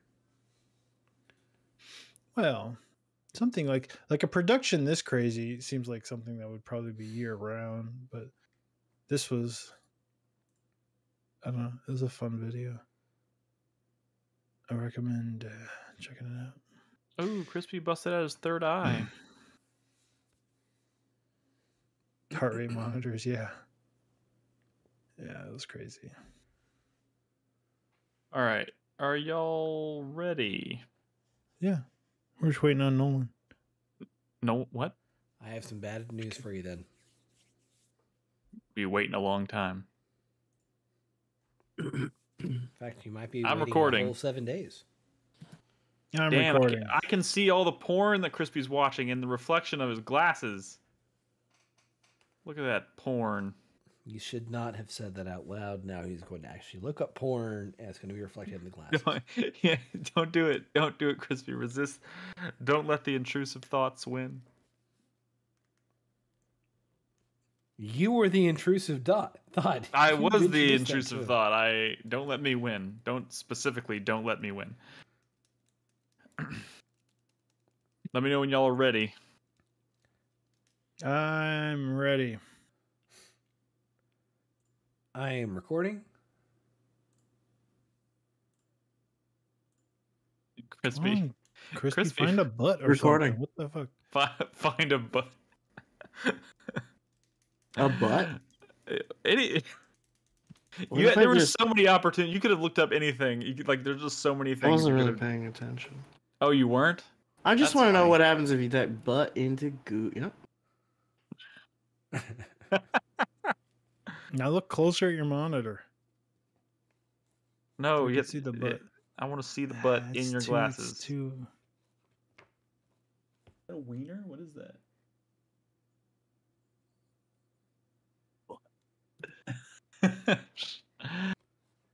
Okay. Anywho, you're recording, right, Crispy? Yeah. All right. Roll call starts now. Brad. Hello. Crispy. Hello. Chris Davis. Hello, hello, hello. All right, welcome back to the show. Brad, tell us about fucking Inkbound. I don't know what this game is. Inkbound. I've been playing. It came out in 1.0. I've been playing Inkbound. Hey, Nolan, you like Monster Train, right? Yeah, it's great. Well, this game's nothing like Monster Train. Maybe but I should mention that Nolan had to bounce.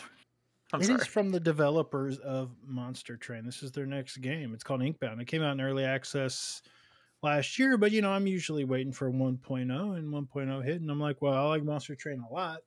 Actually, you do. So you really do.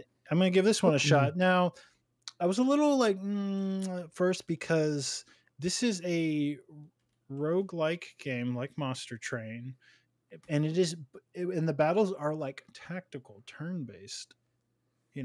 Tactical strategic, right? Which is usually my shit. I'm into this, right? But like the big thing about this game is like you can play online with friends, right? It's a cooperative turn-based tactical roguelike. And I'm like, well, okay, well, I'm definitely not going to play this with other people, but after doing enough research and enough people saying like, oh, it's actually really good single player, I actually prefer single player, I played most of the single player, I'm like, okay, well, I'll give it a shot because I like Monster Train so much. There's a lot of really cool ideas there. Maybe some of that's going to translate. And honestly, just the fact that it's like a turn-based tactics, kind of roguelike game is just sort of my jam. I like, it's a genre I click with. So I'm like, this seems like it's for me. So the first things first is it's very like, and I'm glad it's very like snappy and responsive, which is, and a lot of that is probably because it was pitched as, or it is like an online game that you can play with other people. You don't really want like a slow, sluggish experience. So I think the result is that they ended up just making like a really snappy, responsive game where it's like really easy to kind of get around the world. Like you move very, very fast, and when you're in battle, like everything is very like quick and you could do these turns like super quick. Because everything is just very smooth, quick, and responsive, which is good, right?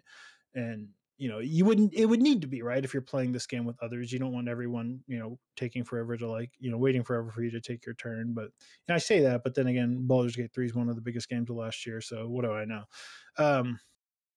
But this game isn't slow and clunky like that could be if you're playing with other people. It's very fast and quick.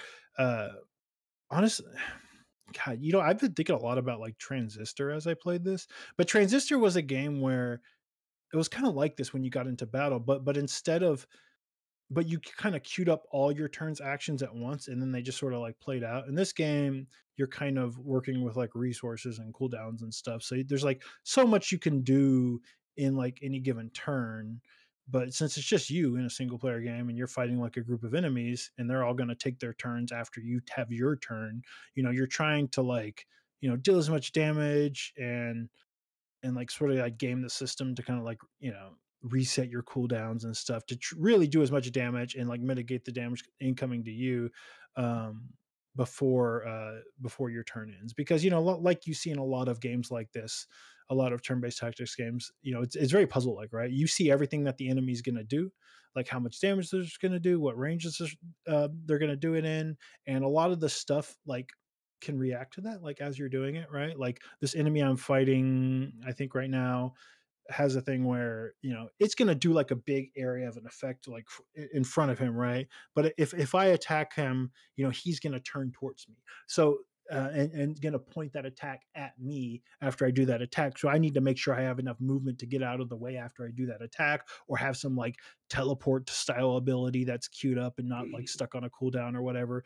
And because it's a roguelike, it's all about sort of like making that build of like leveling up your character, getting the right skills, getting the right relics, which by the way are not called skills and relics, they're called bindings and vestiges and ooh, nerd shit. Well, it's not nerd. Look, I'll say this game, if so their last game was Monster Train, which I think is really great. It's very much a game influenced by like Slay the Spire, but it had its cool like unique like hook of you see like the monsters like kind of like moving up like through the train or whatever. It had its cool hook, but it was more or less Slay the Spire in terms of like its combat design, in a lot of ways, even sort of like its event design. It was very like informed by Slay the Spire. This seems like a game that's very informed by Hades, like sort of post Hades blow up. The Monster Train guys were like, okay, well we can make kind of a game like this. It's not going to be like a real-time action game, but the thing about this game is like the presentation is like really good.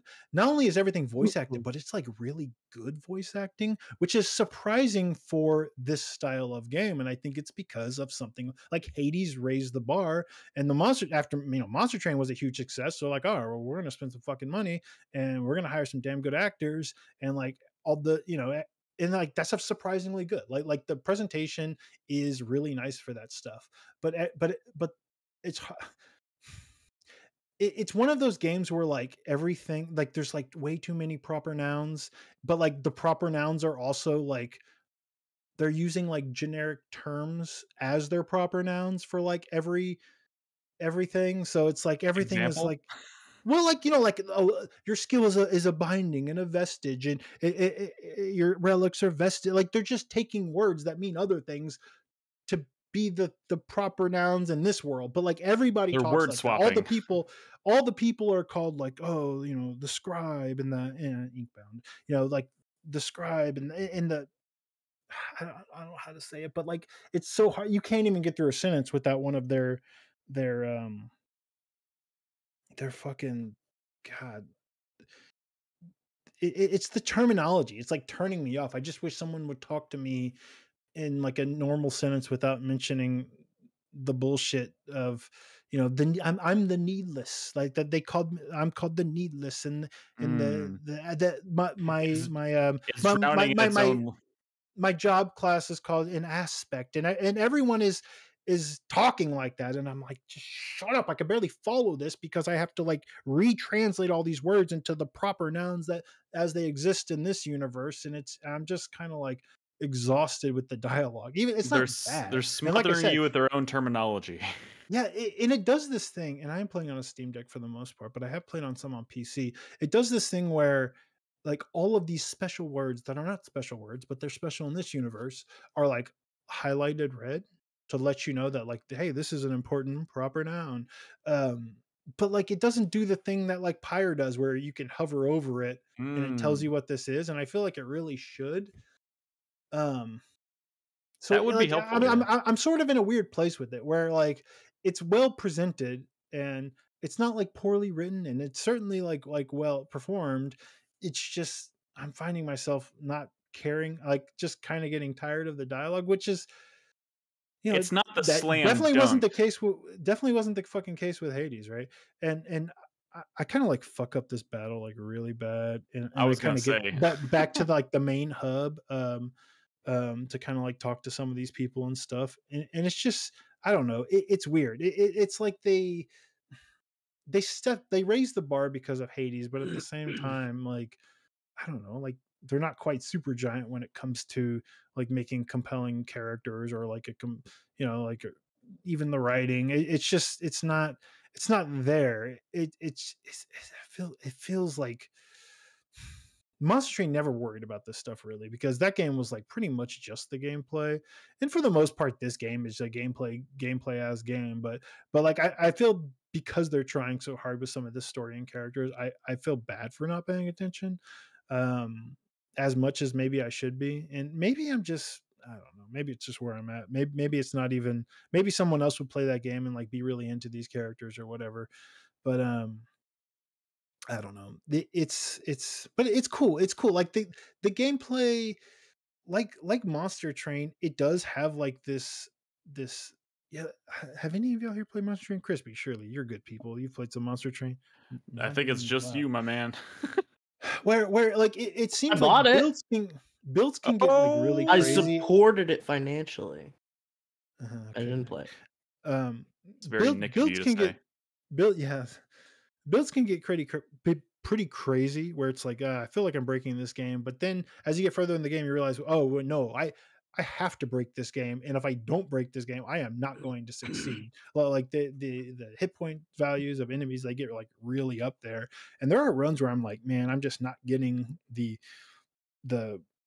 fucking vestiges I need to in this run, right? Like I feel like in a run of Hades, you might not get like OP, but like you're never going to be offered something that is just like not really doing much.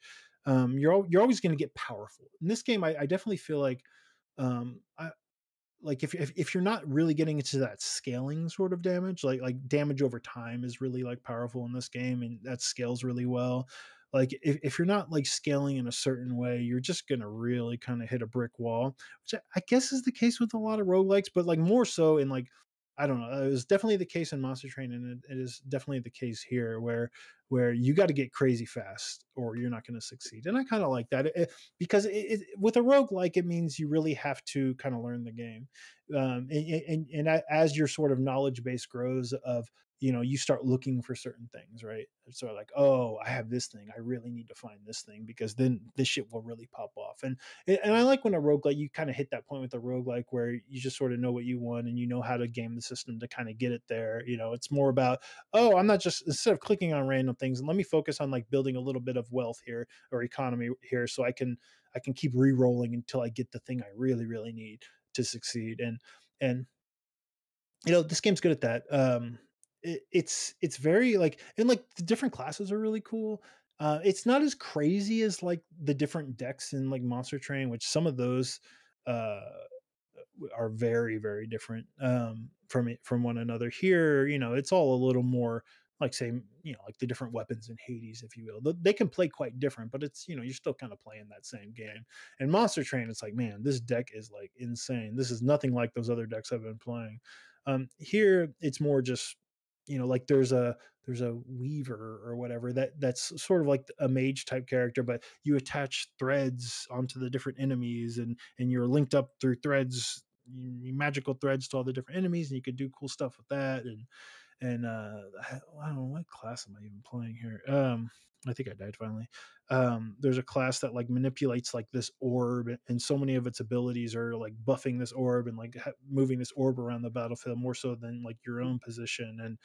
And it's cool stuff. It's well made, and it's like fast and snappy, and I think that kind of leads to it being addictive, even if it's not quite hooking me as much as like a Monster Train or some of like the best roguelites I've played.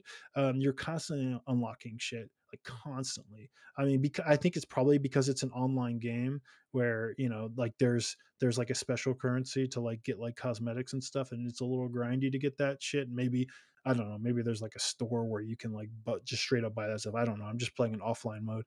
Um, here's like this little nice presentational touch. I don't know if you're watching the footage, but like there's this character who's like a blacksmith, right? And then there's also like a like Painter? this juggler type character, and they're voiced by the same person.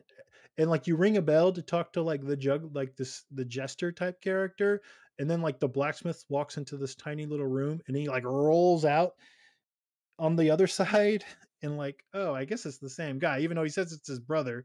But like, and then if you want the blacksmith, you ring his bell, and then the juggler, like, somersaults into that little room, and then the little Changes. blacksmith guy just kind of like saunters out, and I'm like, all right, I see what you're doing here. This is very clever. You're the same dude, I think. I don't know, but the other characters don't really call him the same person. But it's like, it's a funny little like presentation thing. Like it's nice, and I don't want to be mean to it, but then he opens his mouth, and I'm like, I don't really care. Like, what is this guy even talking about? Bindings and inklings and inkbounds. You just don't get it, Brad. You just don't get the it's lore. Not like it's not complex. It's like they just went too hard on their own lore, which I think happens when when you're creating something.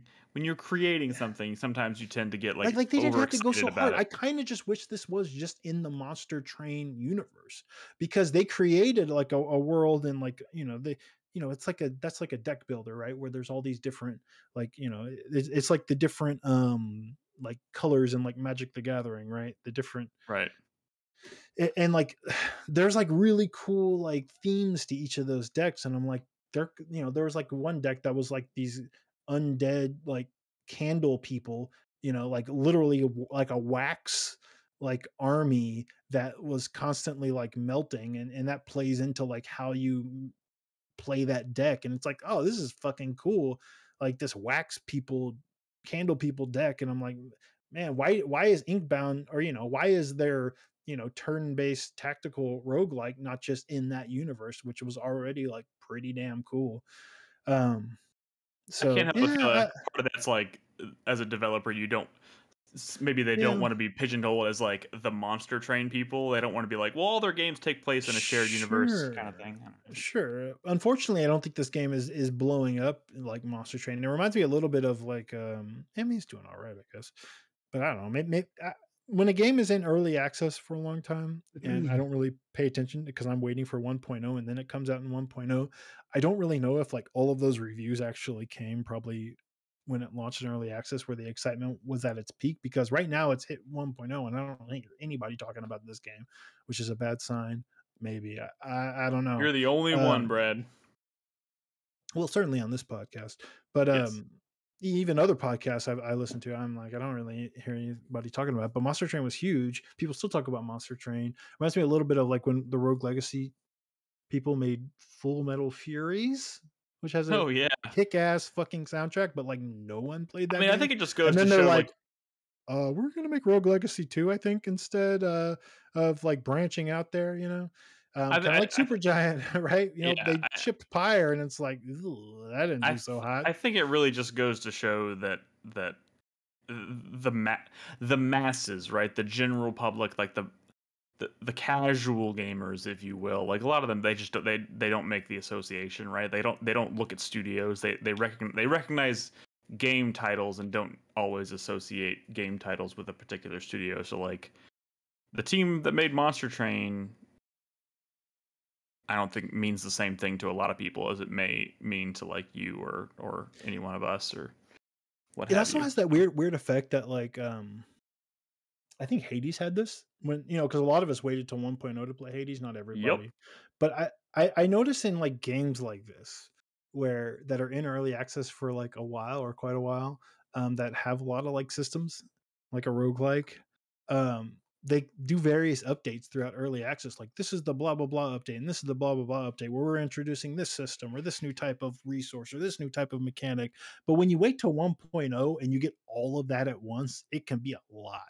I was like very intimidated at first. Like, what is all this shit that's throwing me out of me? But if you played it since the launch of early access, they probably eased that stuff out there, and it made sense as you kind of played it here and there. But the sort of waiting on that 1.0 experience can be a lot sometimes. But I definitely got over that hump eventually, and it's I don't know.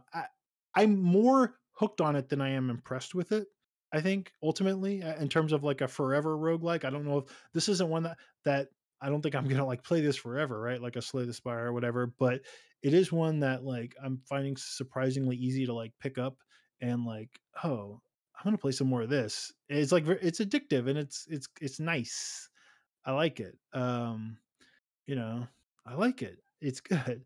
I will say, last thing is it does do the thing, and I don't know if it's because I'm playing on a Steam Deck, but I very vividly had the same problem with another game recently. It was when I was playing Cobalt Core.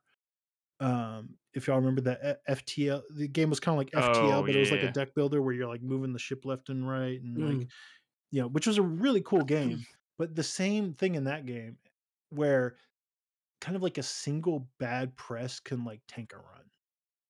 Like a single bad, like, oh, I clicked here instead of there, or I wasn't really paying attention to this UI element or whatever, can like completely tank a run, right? Like if you're in a tough fight or a tough boss fight, and like I click, I hit this button by accident, it's a hard game. It's a roguelike. Roguelikes are supposed to be hard, right?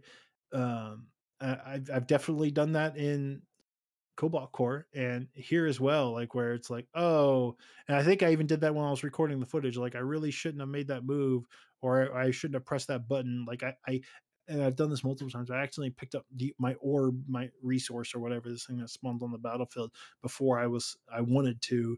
And man, I don't think there's coming back from this. Like at this point, like the fight's going to snowball from here. Like constantly, like Into the Breach, right? Or something where you can see everything the enemy's going to do to you, and then your turn starts and you have to try to figure out that turn. Like pretty much almost every turn in this game, once you get into like a hard fight or a boss fight or a mid boss fight, like at the start of the turn, you're dead. And it's like, how do you unravel this to not be dead? You know what I'm saying? And because of that, that's why a single bad press, or like, you don't move, you're not standing in the right place, leads to like instant death.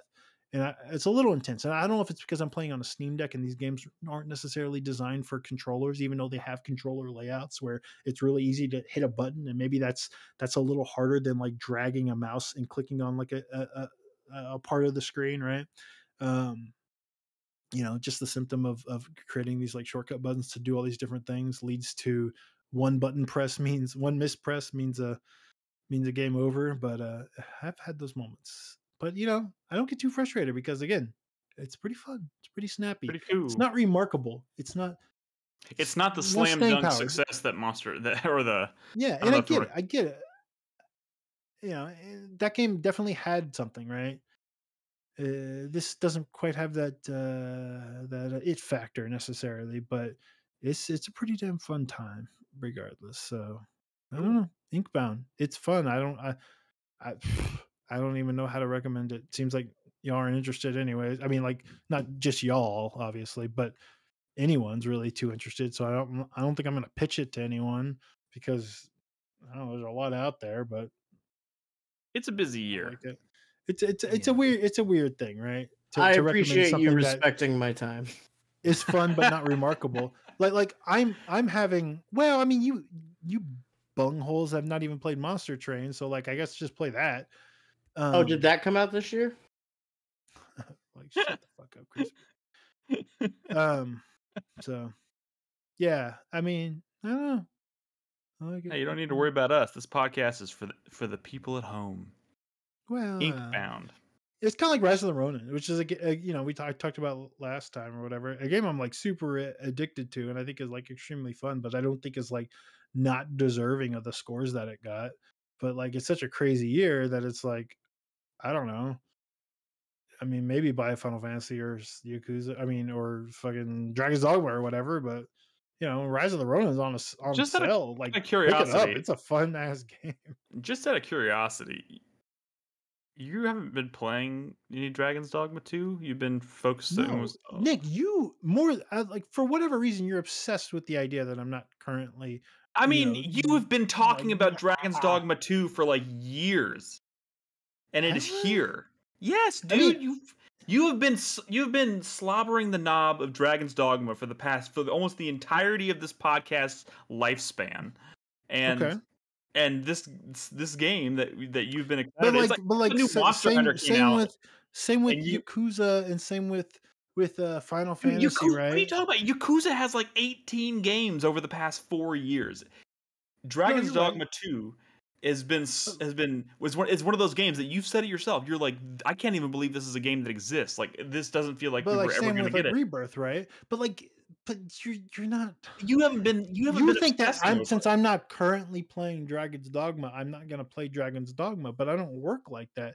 I went from playing Prince of Persia I'm not to criticizing. I'm Yakuza just to Final curious. Fantasy to Dragon's Dogma to Rise of the Ronin to Look, Inkbound to all of these games because we're on a podcast. I'm not Like criticizing. if I Dude, played Dragon's Dogma all week, I would have talked about look, this shit dude. with you with the same weak ass footage that you that we watched Listen. again for the third podcast in a row. Listen, bitch. And I'm just trying to play something new. Listen, bitch. What do you think that you are literally me with Baldur's Gate 3? Okay. That is literally the same fucking thing. I'm just trying. I was like that too with Baldur's Gate, but towards the end of the year, I made sure to find time to. Well, I'm sorry. And I didn't find time to finish it before the end of the year. Well, I mean, it's April 16th, buddy. No shit, dude. No shit. And I just went a whole week basically without playing anything. So like I'm. No, I got you. I'm just saying, like these games are not. I haven't touched Rebirth in over a month. You want to know the truth, Nick? I don't. I bought Dragon's Dogma 2. I'm renting. Final Fantasy. I'm renting Rise of the Ronin. Like those are games I got out from GameFly. So like Dragon's Dogma 2 is not going anywhere. It's mine. I know it's not going anywhere. And also I do forget sometimes that in a lot of cases you're having to prioritize between games that you've bought and paid for versus games that you rent and have for a temporary amount of time. That's I get it. It's just one of those things where it's like I'm trying to understand because there are certain games that like I know when they come out. It's a fair question. I will drop everything that I'm playing to play that game. And I thought Dragon's Dogma 2 was that game for you. And yeah, but see, so like I played probably like it was like 25 hours of Dragon's Dogma, and like those were like feverish. That was a feverish 25 hours, right? Like it's a game that I have like the utmost confidence in that I will have zero problem picking up. And when I do, I'm going to like already be shitting in a sock, right? Like I'm going to have no problem like picking that up again and binging it again, right? Rise of the Ronin, on the other hand, I'd be a little worried if I put this down. Am I going to come back to you this? Gotta while the iron's I'm hot feeling on that. I'm feeling a little bit that with Rebirth, to be honest. Dragon's Dogma, zero concern. That is 100% my whole, and I'm gonna get to it. But I'm sorry, shit, it's I got 100% kids. your what? They're currently sick. It's his hole that he fills. I also forgot about you have kids. I mean, I'm just saying. I only got so much game time, and sometimes I like to prioritize something new when it actually interests me. And Inkbound was one of those games. And this year has been like a whole year of games like that. That's how I usually operate. I'd like you to show me I'd like you to pay me the same courtesy. No, fair.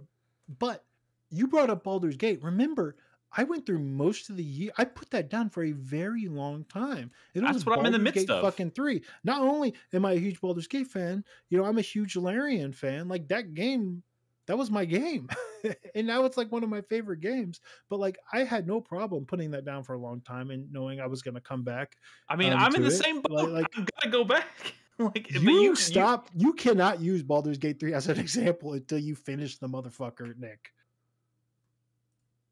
But you act like I don't finish games a lot. That's not what I said. I said that one you have not finished. Okay. Yeah. I mean, it's a big game. It's a lot of game. It's a lot of game. And I realized recently. I mean, that's why I'm playing Stellar Blade over Baldur's Gate 3. Dude, right now I'm focused on Dragon's Dogma 2 and Rebirth. I want to get those out of the way, and I also want to play. Right now I want to finish. I'm thinking about Pacific Drive half the time, but I'm not playing that. I decided like there's really no way I'm going to finish any of these games unless I just laser focus on one at a time. Sure. That's why I really, really love Monster Train, right? Yeah. Yeah. So I mean, this one's a big deal for me too. I know. Waiting for 1.0. All right. I love tactics games, right? Oh yeah, Zlade wants to know how many points I get on my not racist card if I finish Dragon's Dogma 2. It was 2, I think. 2 or 1. Cool. What's Cool. your Gotta get those points? I'm still playing Unicorn Overlord. That's the thing. That's when I don't have to put down because it's on my Switch. I take my Switch to work. You know, all of these games that I'm kind of like waiting on, or I'm pushing to the side, are all like PS5 games, basically. You know, you know, really sucks. There's not all the games that are out right now that I could be playing on my Steam Deck. Like none of them are Steam Deck. Like none of them run. None of the new games that are out right now are not. But like not even like even that are. I mean, like I take my Steam Deck to work, but none of the current games that I'm playing that I wish I could be making progress in while I'm at work on my lunch break and stuff are games that run well on a Steam Deck. Oh, well, I mean, work is for indies, man. Work is where you play Bellatra or Unicorn Overlord. No, I'm not even going to say it. Don't play your fancy games at work. I am replaying an old game on my Steam Deck right now because all the current stuff just doesn't run very well. What game is that? I don't even want to tell you. It's BioShock. I'm playing BioShock. Narrative Lego Ken Levine knob slobbing motherfucker. Whatever. BioShock. Did you really have people over this week? Because your Steam activity was very active, Nick, with a bunch of weird games. My Steam activity? Yeah. No, that was my PlayStation activity. And yes, I had 2 kids. We had 9 people in my house over the past week, and 2 of them are young kids, and one of them was playing. So you probably saw Mafia on there, and fucking Assassin's Creed Black Flag, and what? Imagine if those kids lived at your house and they were there every day of your life. Oh God! You know what I've been playing that I'm not talking about on the podcast? Goat Simulator 1 and 3. There's no Goat Simulator 2. I could talk about Goat Simulator 3 if you like, because I've been playing a lot of that with Henry. But is there really not a Goat Simulator 2? No, that was the joke. It's a joke. Goat Simulator 3 is all right. You know, you get the little firework rockets and the guys go flying up into the air and they burst into fireworks. Nick, I play shit, but you know, I didn't. You are putting words in my mouth. I didn't say you don't play shit. Sorry, I put down Dragon's Dogma 2 for Goat Simulator 3, but that's just how life is sometimes. Well, I put down. Somebody clip that out of context. That is a great statement. Okay, real quick, Brad. Before we move on, I'm curious. I finished Unicorn Overlord. How far along are you? I don't know. I mean, measure those hours. Measure them. I mean, like progress. Dude, I definitely don't care about his tiny Unicorn Overlord penis. I'm gonna this will be a 150-hour game for me, Chris Davis. You don't need to worry about me. All right. I am measly. How many hours did you? How many hours did it take you, Chris Davis? I don't remember. Probably around 50, maybe 60. Okay, yeah, that's I am play. 40. I'm 40 plus 45 hours, I think, and I am basically at the Coliseum for the first time. Oh, yeah, you're not finishing that this year. Don't say things like that. Yeah, no, you don't know what you're talking about. And in Drakenhall, which I went to first, by the way. I mean, it kind of makes you go there first, yeah. Well, it doesn't make you. And yeah, I am kind of 100%ing things, but I'm playing it my way. So yeah, you don't need to worry about me. I don't care about the way you play games. Okay, no, that's fine. I'm not criticizing. I was just genuinely curious because you're the only other person on this site who's going to play that game. We are playing hot potato right now, and we are going back and forth between. He does. This motherfucker does this shit. He binges this shit, and then he acts like he's the fucking prince of these fucking games. Listen, you motherfucker. I'm glad you played an Ogre Battle game and 13 Sentinels. I know you love. I played that too. Finished that too, homie. I'm sorry it wasn't that, but you still played a Brad game, and this is still a Brad game at the end of the day, whether you finish it in a weekend or not. That has nothing to do. I'm just saying. We butt heads all the time, Brad. I'm just saying, I'm enjoying that we're playing a game we both like. Yeah, you playing a Brad game, and I'm glad for you. You finished it. I'm glad. Yes, it's quite fun. Can I say what I think was the coolest thing about the game? You played on baby mode too, though. You played it on baby mode. Oh, you're actually trying to talk about the game. I'm sorry. I mean, I didn't want to mention there's multiple endings to the game. I think this may have been a design choice inspired by Breath of the Wild, in that you could theoretically go to the final battle as soon as you start the game. Yeah, sure, but it's a tactics game. I mean, you're just gonna It be should like, be you not even have a chance. Although, actually, there is some people who figured out a trick.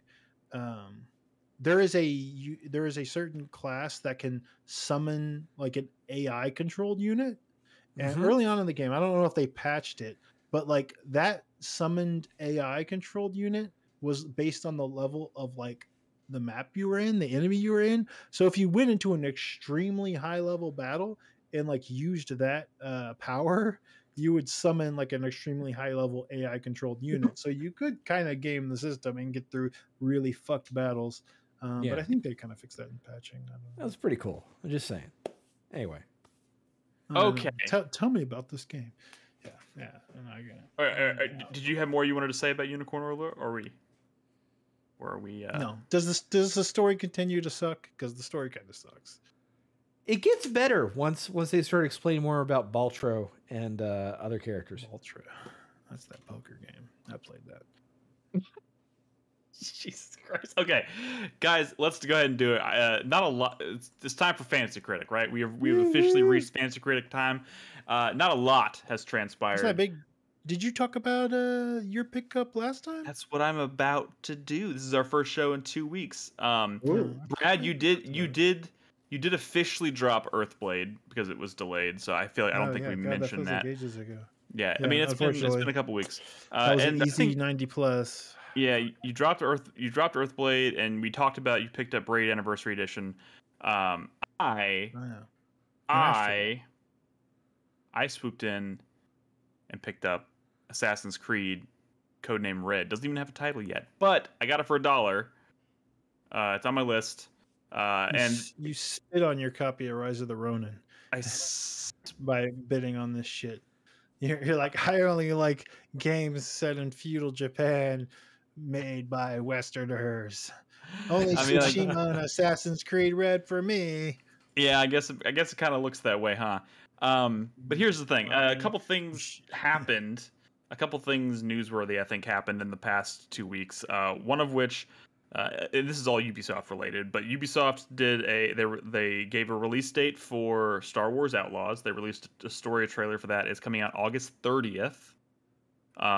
And they also announced that they're going to be doing kind of their usual June showcase thing, right, where they're going to show a slate of games that and among those games, we know we're going to get a look at Assassin's Creed Codename Red, which is the feudal Japan entry in the series, is most certainly going to be kind of the flagship game on that presentation. And that has been slated for fiscal year 2025, which basically means anytime between now and March 30th or whatever of 2025.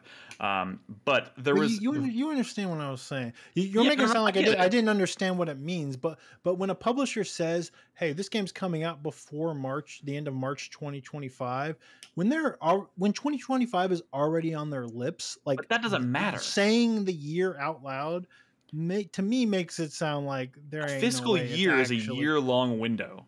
Is the problem?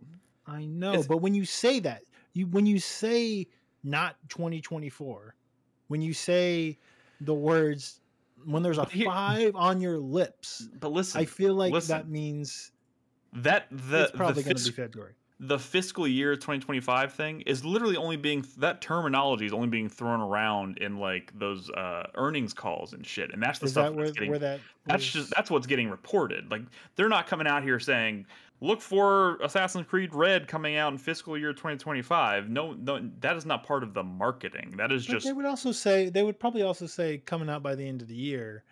But they haven't said anything about it because the game has not been officially like unveiled, which is what's happening in June. I made this bid for Assassin's Creed Red. I don't really even remember what kind of inspired me to do this at this point, but I realized I had a pretty good feeling that this was coming out this year. It was a smart bid. And I decided if I do it now, I can probably get it for really cheap instead of getting into a bidding war over it. And then like the next day they dropped the Star Wars Outlaws thing and said it's August 30th. And the big question was, are they going to do Star Wars Outlaws and Assassin's Creed Red in the same year? And now knowing that Outlaws is end of August certainly makes it sound like they're aiming for October, November, which is their usual window for Assassin's Creed. You And say that, right? But in this industry, don't, when you announce a game for August, that means it's going to be November. but if they don't, then I bid it for $1, and they will say coming out 2025. If that is the case, there will most certainly be a date. So worst case scenario, I lost $1. Pre-drop. Yeah. But in fact, I probably should have thrown $2 at it, but I was really not. Because Assassin's Creed, there's no world anybody for it. There's no world where that game scores like poorly. See, here's the thing: Assassin's Creed, even when it plus, no matter what, even when it's the Assassin's Creed, I feel like Assassin's Creed is one of those series where it's like they have like so many kind of like smaller spin-offs, and then they have like the core entries, and like the spin-off ones are almost always like mid 70s, and that's kind of like worst case scenario, typically speaking, and like the primary ones tend to be in the mid 80s range. So like I feel pretty good about this. I feel pretty good. We'll see what happens. And I'm excited that Star Wars Outlaws, which is one of the games I drafted, has a release date, and it's a lot sooner than I was expecting. So I'm really it's gonna be a big year for Ubisoft for me. Chris Davis, there's rumors they're going to talk about Splinter Cell in June as well. Don't do that to me. I'm sorry. I used to like, and I feel like a lot of us did. Where like we've been wanting Ubisoft to make this Assassin's Creed game forever, right? Like 10 years ago, we were asking for the feudal Japan Assassin's Creed, a little late, right? Yeah, but like 10 years ago, or however long ago, 15. It's more like, what were we expecting? There was what literally, kind of game is this going to be? There was literally I forgot, like one of the higher up creatives at Ubisoft working on Assassin's Creed. This was back when like Black Flag came out or something, and they were talking about like all the potential places Assassin's Creed could go. And I don't even know if this guy is still working on the series or whatever, but I remember him specifically saying, "We're never going to do feudal Japan because it's too obvious. We're not interested in doing it." No, that's bullshit. It's a little weird because Ghost of Tsushima pulled it off, and from what I understand, I don't really know, is that it's like a popular game in Japan. Like a lot of people are, it scored really well over there. The people seem happy about it. It is a game about Japan featuring Japanese people, not made in Japan. And I think what makes it a little weird is Japan is a place where they do make video games, right? And so it's a little weird to have the Westerners come and to make such a Japanese setting game. I have a feeling you're going to be hearing a lot about them going like working closely with people in Japan. Do you think it's going to be like a game starring a Japanese person? Oh, yeah. Or is it going to be like, like 100% Shogun or Last Samurai? Where no. I'm like 99% sure it's going to be a Japanese character. Ghost of Tsushima. There were some concerns before Ghost of Tsushima came out, but it came out and it's like, okay, this is good. It's respectful. People are happy. They pulled it off. The localization over there, from what I understand, was really good as well. But like, I trust Ubisoft less just in general versus most publishers. So I was like, I hope they do this well. I hope they don't fuck this up. But it's also a series that started in the Middle East, so who the fuck knows? I don't know. It's a series. I mean, it's a series that I feel like if they've done this enough at this point, and I feel like they've made plenty of like missteps with the series, right? But I don't think those missteps have usually ever been mishandling of that kind of stuff. Maybe I'm wrong. Maybe I'm forgetting some stuff. It's more just like what we've learned about Ubisoft and their like company culture and their like shitty people, and it's like, I kind of don't stop. I do think, and this is heavily rumored, so it's not confirmed yet, but I'm pretty sure. I feel pretty confident we'll find this out. I think this is going to be kind of like Odyssey, where there's two main characters, a male and a female. Yeah, sure. So I think this is going to be the game that takes a lot of inspiration from Odyssey, but just obviously set in feudal Japan, which I think is great because I think Odyssey, despite the only problem I had with Odyssey was that it was too fucking big. So No, It's just I gonna be think one of the though, leaks right? suggested that it was there was a male and female character. male Is this female just gonna be one of character. those? This is the last. This is the last in the chain of like RPGs. So this is going to be very much like isn't Valhalla. this like also post like Assassin's Creed, games as a service or whatever kind of? No. This is the first game that is part of their what are they their Assassin's Creed Infinite or Infinity or whatever it's called, which is basically like you're going to be logging into this service Platform. to like Yeah. it's a they're probably I'd be willing to bet they are probably turning this into a literal like virtual Animus situation where it's like kind of like instead of logging into Steam you log into this thing and then you have like an actual like space that you can walk around into and then you plug into the Animus like you're going into the Matrix and then you go and from there you go into one of these games, which is whatever. I mean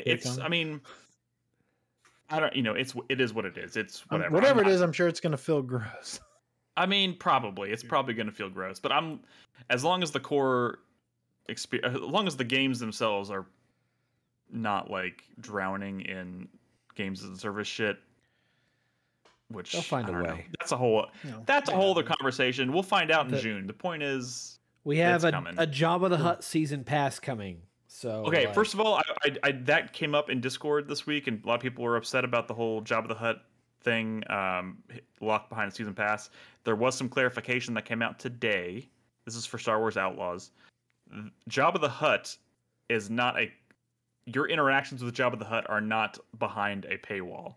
There is one mission that they are holding back for season pass owners, but Jabba the Hutt and his whole organization and is still a major part of like that game and that story. Company man over here. I'm just saying. You're saying that because you got it on your fantasy. No, I ain't. Well, sure, and it's also. I mean, I'm not gonna lie. Star Wars Outlaws is my most anticipated game of the year, even though I know it also could be incredibly disappointing. I don't know. I'm super fucking excited for that game, but I mean that is a lot of people were kind of assuming that Jabba the Hutt is just like, if you want to interact with Jabba the Hutt, then you have to pay for the season pass, and that's not what's happening. Even though at the end of the day, it is gross. It is gross. Yeah, I mean, look what they did to Dragon's Dogma.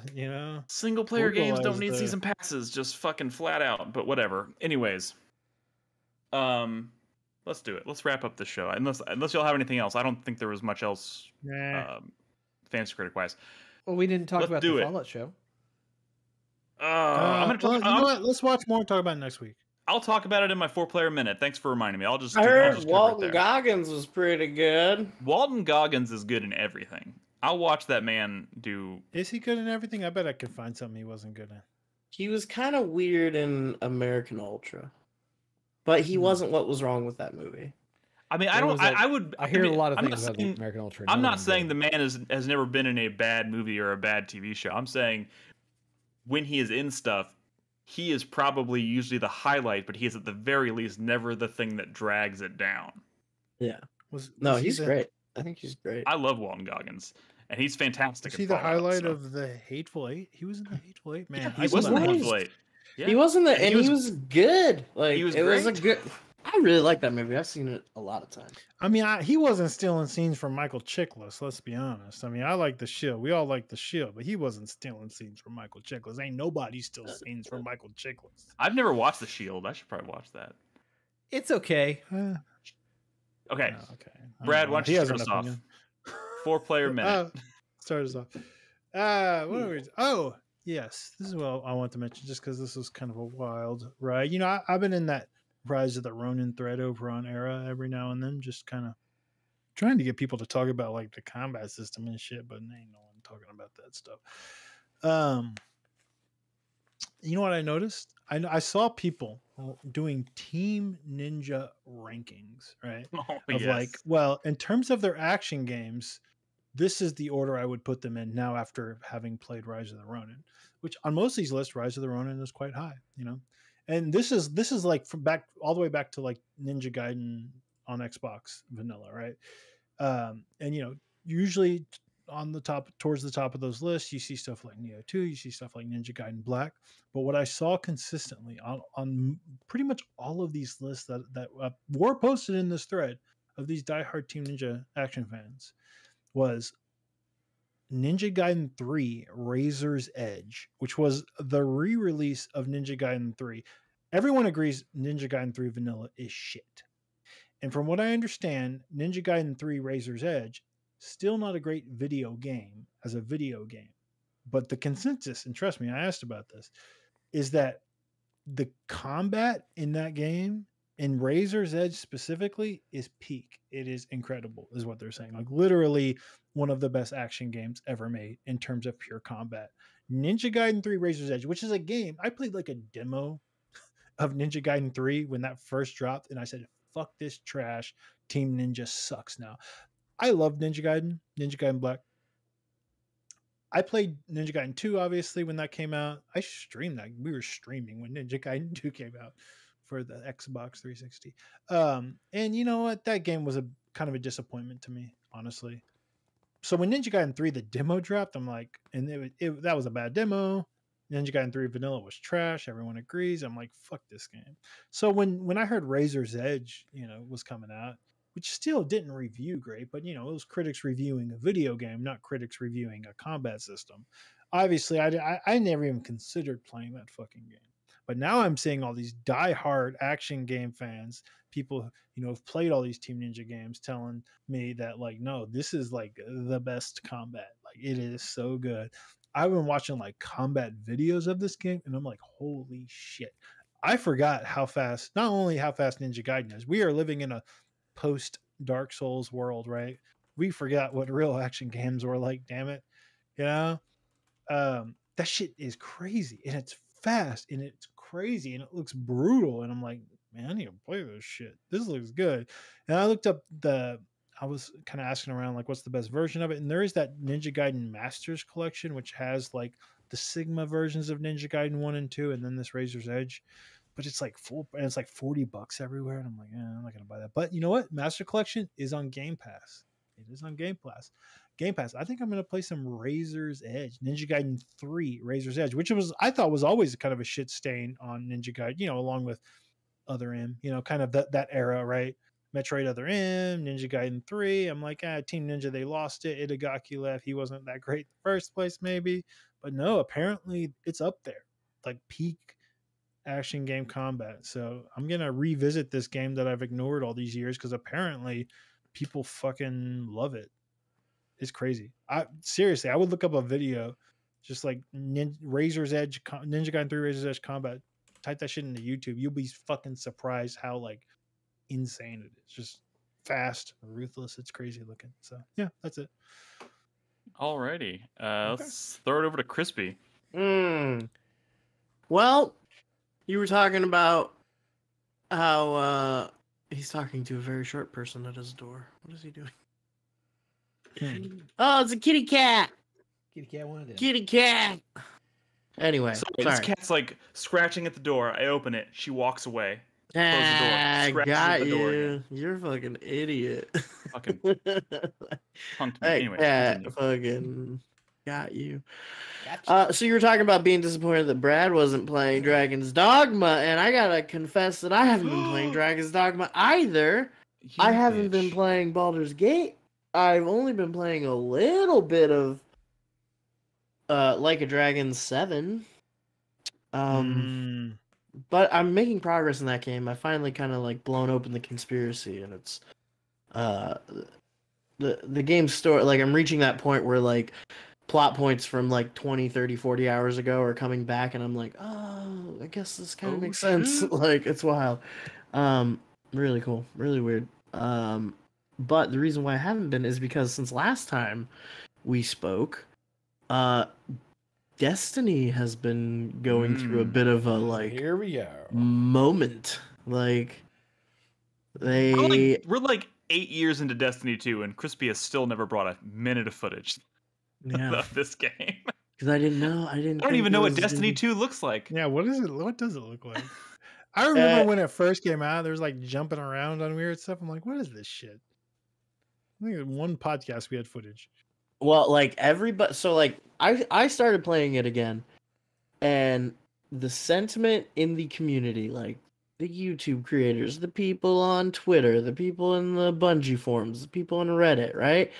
everyone's just kind of down. Nobody's like really excited about the future of Destiny. Everyone's really bummed out about Bungie, about what's been happening with them, just everything in general, right?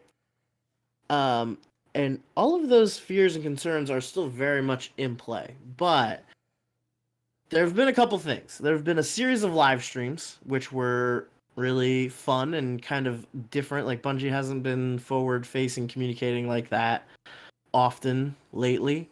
And they came back and did like 4 weeks worth of live streams, which was really cool. They added Into the Light, which was a free update that they added to fill the space between when their original launch of the last expansion was going to be versus what it got pushed back to. And the stuff that they've added in this like free expansion that they just kind of like came out with is really cool. And there's a lot of really interesting like long time wish list item stuff. For instance, it revolves around like a full on horde mode now, like a new activity that's like a horde mode with like defenses and traps and tower defense stuff like you're playing Call of Duty Zombies or some shit like that, and it's fun. It's really cool. They also did their gameplay reveal of the last expansion called the Final Shape. And people were real like, I don't know what to expect. Everyone was really cautious and guarded. And then they revealed new subclass, new enemy faction, new social space, new play space, like all kinds of shit. And everyone's like actually really hyped again. Like the community's like, what the fuck's happening? This is weird that it's so good. Why is this fun and cool and exciting? Why is everyone hyped for Final Shape now? Like, it looks really the Final cool. Shape is like the final. No, that's supposed to be the end, or no? They've also no. So they've been talking about what they're doing after the last expansion. They're gonna do these like episodes, right? And then before the gameplay reveal, Joe Blackburn, the game director, had a little one-on-one video, which he hasn't really spoken publicly in any of these things for a while, but he was saying like, you know, we've got other things to announce about the future of the franchise soon. And right around that same time, a couple of like YouTube Destiny people were like hearing rumors from sources, or like some guy who posted a bunch of stuff that ended up showing up in the reveal trailer that like nobody thought was going to exist, like the prismatic subclass, which is a new subclass that lets you just use powers and abilities from all the other subclasses together at the same time. You have light and darkness going at the same time, and you enter this new like ascended state. This guy called that out on Reddit and nobody believed him, and then everyone's like, oh god, what? And then that guy was also talking about the development of Destiny 3. So there's a lot of rumors going around right now that like after the Final Shape launches, they're gonna announce Destiny 3. And then I feel like that's, I guess that's just kind of the trajectory of a game of this scope, I suppose. It's been going for, when did Destiny 2 come out? Like 2016 or something? It's 2017. 2017. Yeah, it's been a long time. So yeah. No, it is was it time? Oh yeah, Destiny 2 came out in 2017. Yeah. But also like Bungie has been in trouble for a while now. I don't let me put words in your mouth, Crispy, but from what I understand, like the Destiny community has not been happy with the game for a while. Well, hold on. Things have been on the up. Things have been. Let's be clear here. What would you like to chill the conversation with? No. Destiny conversation. I mean, we've talked a lot about it over the years, and it has big like Sonic cycle energy, where it's like ups and downs. People seem excited, but then every now and then I kind of look in that direction, and it just seems like people are sad. And I'm like, what happened? Everyone was excited, I thought. It's like, right? That's been like the I don't know. of that I don't know game. what Sonic. I don't know what the good points of Sonic are. I don't know if people get excited about things that then aren't that exciting. But there were like peaks in Destiny history. There was like the Witch Queen was the last good expansion, and then there was the one where they killed Cade Six. What is it called? Anyway, there have been like these big peaks, and a lot of things have changed since then, and people are kind of unhappy with monetization. They're unhappy with this and that, and I mean, people are still unhappy about a lot of stuff, but not. I don't know. It's weird. It feels weird. Like the energy this week is way different than it was when I picked the game back up like 4 or 5 weeks ago. It like the whole community is just kind of, and this is after people. This is after people were like basically ready to just like write off the game, and now like they're coming back with announcements that nobody was expecting, and people are kind of like, well, I don't know, maybe this will be hype, like maybe this will be kind of cool, and I don't know if it's gonna amount to anything. We'll see, right? Like we'll see what happens in June. Yeah. But I can tell you that right now, people are enjoying Into the Light. Like the new content that they're putting out right now, people are into it. People are hyped about it. It's driving traffic. Like I follow a couple of Destiny servers, and like they're kind of blowing up again, you know? Yeah. I just think that like from a outsider perspective, from a guy who does not play Destiny, hearing the news about the woes with Sony and how bad the reception of the pre-alpha for Marathon went, like, yeah, from my perspective, they need to win, and this would be a really good win if they could formally announce a Destiny 3. And apparently there's also another game.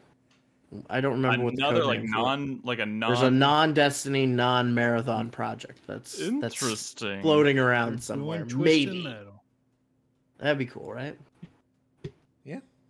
I don't know. I know I'm kind of bringing a lot of nuance and baggage to a group of people that maybe just like don't care that much. Like, and that's cool if you don't. That's fine. I just want to see the game. I want to see the game. Bring some goddamn. Look, if nothing else, by the time Final Shape comes out, when Final Shape comes out, I'll show you the game. I'll show you some. Because as far as I'm concerned, Crispy, I haven't seen this game since 2018, 2017, and I won't. And it is very different. Until you show it to me. It's very different. Yeah, it's very different. Like Warframe different? Maybe Warframe's wild. Warframe was like one game that turned into 3 games or something. Yeah. But like, yeah, kind of. I mean, it's got that weird trajectory. It has this weird like the entire gut, like Ship of Theseus. The entire guts of the thing have been changed out so many times. It's like, what even is this? You know, like it's certainly been a wild ride to watch, even from an outsider's perspective. And also Davis. Suicide Squad is like fucking dead. Like, oh yeah, the Joker DLC did not save them, I guess. Yeah, so. I think it's time to just quietly. I know it sucks. I know it fucking sucks. I certainly did not want that for Rocksteady, but goddamn. Yeah. Rocksteady needs a ghost team. You know, you wanted this shit to go. Fail. Come on. I didn't. I did not want Rocksteady to fail. I mean, even if it wasn't really my bag. Well, no, I don't think it's a studio that I really care about, and I like this studio. Yes, the game you don't. Well, dude, but like, here's the thing: studios that I care about make games that aren't for me all the time. I don't ever wish them to fail. Yeah, you can feel like it deserves to fail without necessarily wanting it to. Like fucking Bin Studio, the studio behind Days Gone, one of my favorite games ever, just announced that they are not making Days Gone 2. Instead, they're making a live service game, and now I don't know how to feel about that. But do I want that to fail? Yeah, no. But when you say Days Gone 2, you mean like Days Gone, TOO. Yes. Was going to be the name of that sequel, right? Thanks for clarifying that. Yes. 100%. Okay. Week's gone. Anyways, Chris Davis. I guess my thing is kind of short and sweet. I'm getting the fuck out. I have put in an application for a house. So you put in an application. So you don't necessarily for a mortgage. You haven't locked it in yet. Where you put an offer in the house. I have sent in the earnest payment. I have. Oh, okay, so you have made the offer. The offer's been accepted, and you've paid the earnest money. Well, I'm building a house, so. Oh. What? Yeah. Where? Okay. On the east side? Wait, no, you say you're getting out? Are outside you of moving? town. No, but like What does that mean? what outside of what side of town? Very Like you're moving out southeast. to the country? Yes. You're moving Very out to the country? southeast, like Yep. out by the Farmland?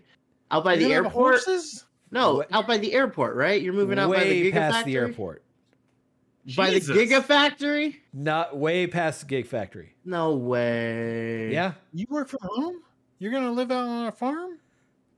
I mean, it's not going to be a Goats? farm, but it's going to be, it's a little town. We can talk about it Chris off Davis, the air. you're Amish? No, and this isn't Green Acres, but I'm going to a development, and I'm getting out of Austin because A I cult? can't You're afford to joining live in a Austin cult? anymore. So The I like colony? how so just like last week, Development? just like Chris Davis, just like like last week, Chris Davis was in Discord and he was like, "Oh my God, I'm getting Wait, into, wait, I'm, wait. I'm Are you- shopping for a house." He's tired of all the libs. He's ready to move out to the real Jesus Texas. Libs, are you moving to Bastrop? no, but I did look at Bastrop. He doesn't have to answer. I mean, he did. Look, Seguin? Is it Seguin? I Don't think it's funny that Chris Wildwood? Davis was in Discord. He was talking about how he's like so nervous about like I'm shopping for a house. This is gonna fucking suck. And now he's like, fuck it, I'm just building. Like yeah, it's like I'm circumventing the whole like the dude. bidding and like the stress of like Yeah, making no, an offer and being Yeah. rejected. No, my He's thing like, was "Fuck that it." I have been watching Zillow like a hawk for like 6 months, That's the and game. you cannot find a house above like 1,200 square feet for anything less than $300,000. And I was like, that doesn't make sense in my head. I cannot accept that. So like, it's just cheaper for me to build a house than to buy Out one. in the country. Oh man. Yeah. Damn. I hope your YouTube. Congratulations. That's wild. I hope your YouTube algorithm doesn't Built- look anything you're like gonna build it mine. with your own hands because, like, that would have been way cooler. Well, Going out to Building the it woods, with build a log Right. cabin. Brad, shut up. I mean, I that'd be kind of cool actually, but I hope your YouTube algorithm doesn't look anything like mine because I keep getting videos from this home inspector guy that's just like showing you how like every house is just like broken and yeah. you have to I don't do pay that. like hundreds of thousands of dollars to fix it after you pay hundreds of thousands of dollars mean, to buy it. no, I rotate Well- my VPN daily, so like I never get any of those kind of recommendations. Oh, Well, So get ready, Chris Davis, for the joys of home ownership. hey, Congratulations. That's pretty awesome. I'm excited. It's a floor plan I like. I'm going to be able to build it the way I want, and I'm going to get a decent sized house for less than $300,000. So Room for your cats. and then You're some. gonna have a room for your cats. I didn't mean to say you have room for your cats. Of course you're gonna have room for your cats. You're gonna have No. a room for your cats. They'll have plenty of room to run Yes. about and have fun. All right. Well, congratulations. That's pretty badass. Thank you. Get ready. It's gonna be. It's not the same as like bidding on a house, but building is gonna have its own share of hells. So Probably, yeah, but get come ready. by December I should be in the house, so that'll be awesome. well, that's exciting. Yeah. I think the next time we I move, want to go we're gonna back to build renting. I changed my mind on this whole house ownership thing. I hate it. yeah. Nah, dude, you're just throwing. Throwing Anyways, money sorry. away. Just throwing money away. Yeah. Yeah. Got bad news for you, Nick. I mean, yeah. I mean, it's all bad news. There's no such thing as good news anymore. Yeah, Anyways, you bought a fucking condo. Like, yeah, no, that was. You bought a Yeah. condo like 10 years before I could afford a house. Like, Who really can That's- afford anything? Only the banks can afford this stuff. Let's be real. well, here. hopefully we'll all be dead in 10 years. Let's just Jesus hope you don't. Christ. Let's just hope you got good job security because I mean the bank's buying a house. Let's be real. Yeah. well, Okay, this it took a pays to turn. work in education. I'll put it that way. I should have let you go last because now I feel silly just going back to talk about video games. Anyways, congratulations, Chris Davis. Thank you. My 4-player minute. I will just take an opportunity to talk about the Fallout show for a second because I have been watching it. And Robin and I are really enjoying it. We're taking it a little slow. The whole season is out, but we're watching it like one episode every day or two.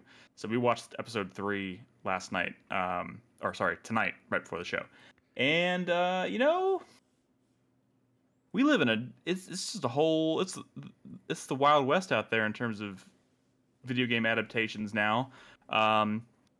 You know, I was telling that it's strange because like I've been using Amazon for so long, and it's like now I feel like I'm seeing like a tangible, like my money is like paying for these really fucking expensive looking TV shows that are like it's crazy to me that we now have The Last of Us and we have something like Fallout, which the one thing I loved about The Last of Us that I think made it so successful was just how faithful it was while also being like managing to like surprise. So like, it told the same story, but it also managed to still like surprise us in a myriad of different ways. But like Fallout is telling a completely original story.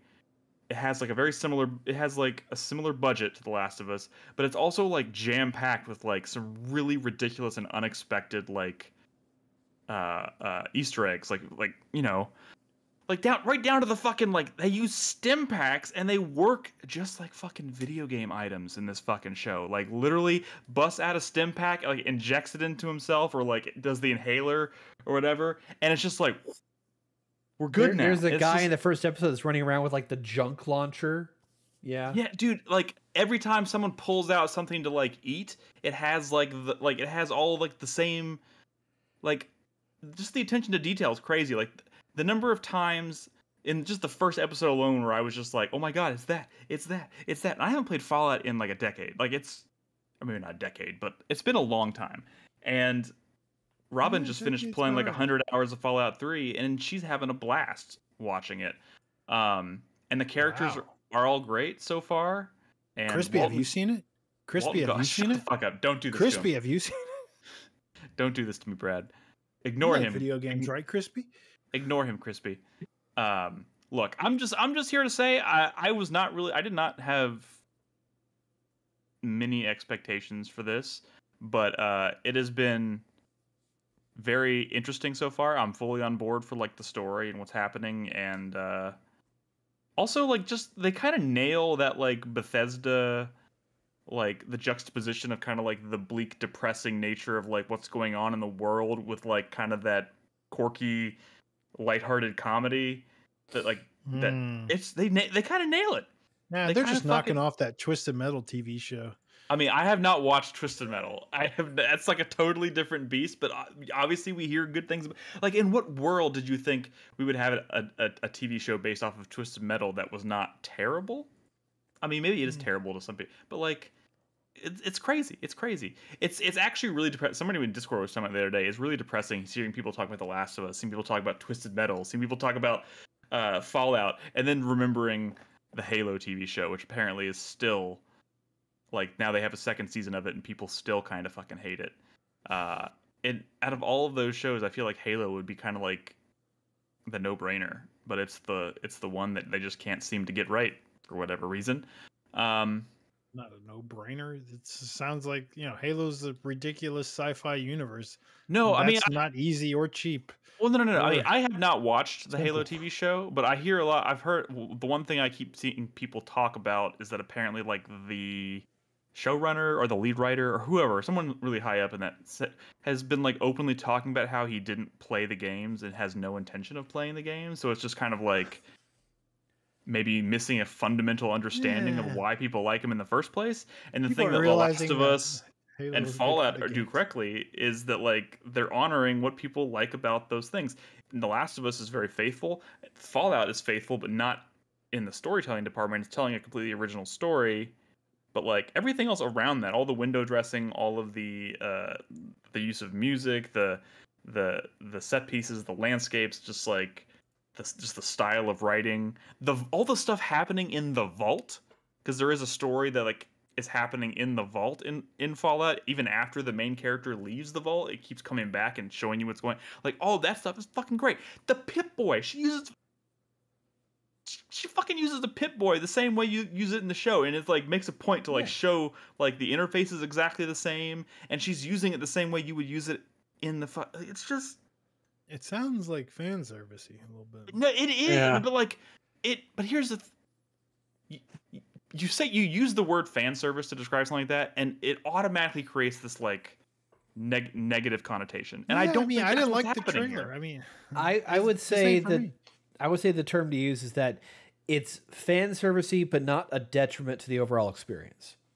Like it does not weigh in over the quality of the story, the writing, and the character. You can do fan service. Fan service can be done well. I mean, I think The Last of Us had plenty of fan service, and it was done well. I think the same for the most part. Again, I am only talking based off of the first 3 episodes, so it could fall apart. I have no fucking clue. But from what I've seen, the first 3 episodes have been fucking solid. Kyle Oh, okay. Maybe I'll watch this. Damn. I don't know why Homeboy was in it. Yeah. Didn't know we had a good. He is a very important character. Yes, he is. Maybe I'll give it a shot. Look, it's you really. Didn't get me with Walton Goggins, but dude, I think Walton Goggins is easily the highlight of the show.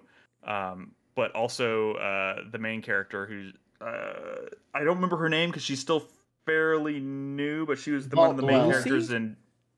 Yeah, no, I mean, no, I know her Lucy is her character's name, but the actress who plays her, she was in Yellow Jackets, and that's the only other thing I've seen her in. She's great. She's great. Who was she in Yellow Jackets? She was the young girl. Well, I don't. There's the only thing I could say. I think it's Jackie. I think is her name. She's the young Jackie. Ella Purnell. Ella Purnell. Thank you. She's great, and yeah, I don't know, man. I just didn't have a lot of expectations going into it, and it's kind of blown me away. And it's maybe done more to like make me want to revisit Fallout than anything Bethesda's done. Like, you don't play some Fallout 76? That's the worst case. No, if I go back to Fallout, it's going to be back to 4 probably. Yeah. Are there any good like bugs or glitches? Yeah. I don't know how to answer that because the I know show just works crispy. I would be shocked. That's pretty funny, actually. I would be shocked if there's not like a nod to that kind of stuff at some point. It's so. It's a big dub for Todd. He hasn't had to win this big since Fallout Shelter. It is a big. It is a big. I would say this probably qualifies. Yeah, dude, but fucking Walton Goggins is. Well, maybe if this does well, we'll get a Starfield show. Anywho, thanks for listening to our show. That's it for this week, guys. Thanks for tuning in. As a reminder, we record these episodes Tuesday nights on twitch.tv/4Player podcast. So feel free to join us live. We also dual stream this on YouTube now. So if you prefer to watch on YouTube, you can do that on our YouTube channel every week.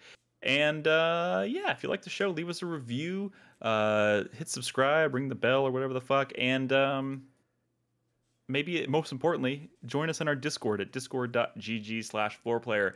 But until next week, you guys be good to each other. Play video games. Good night. Bye.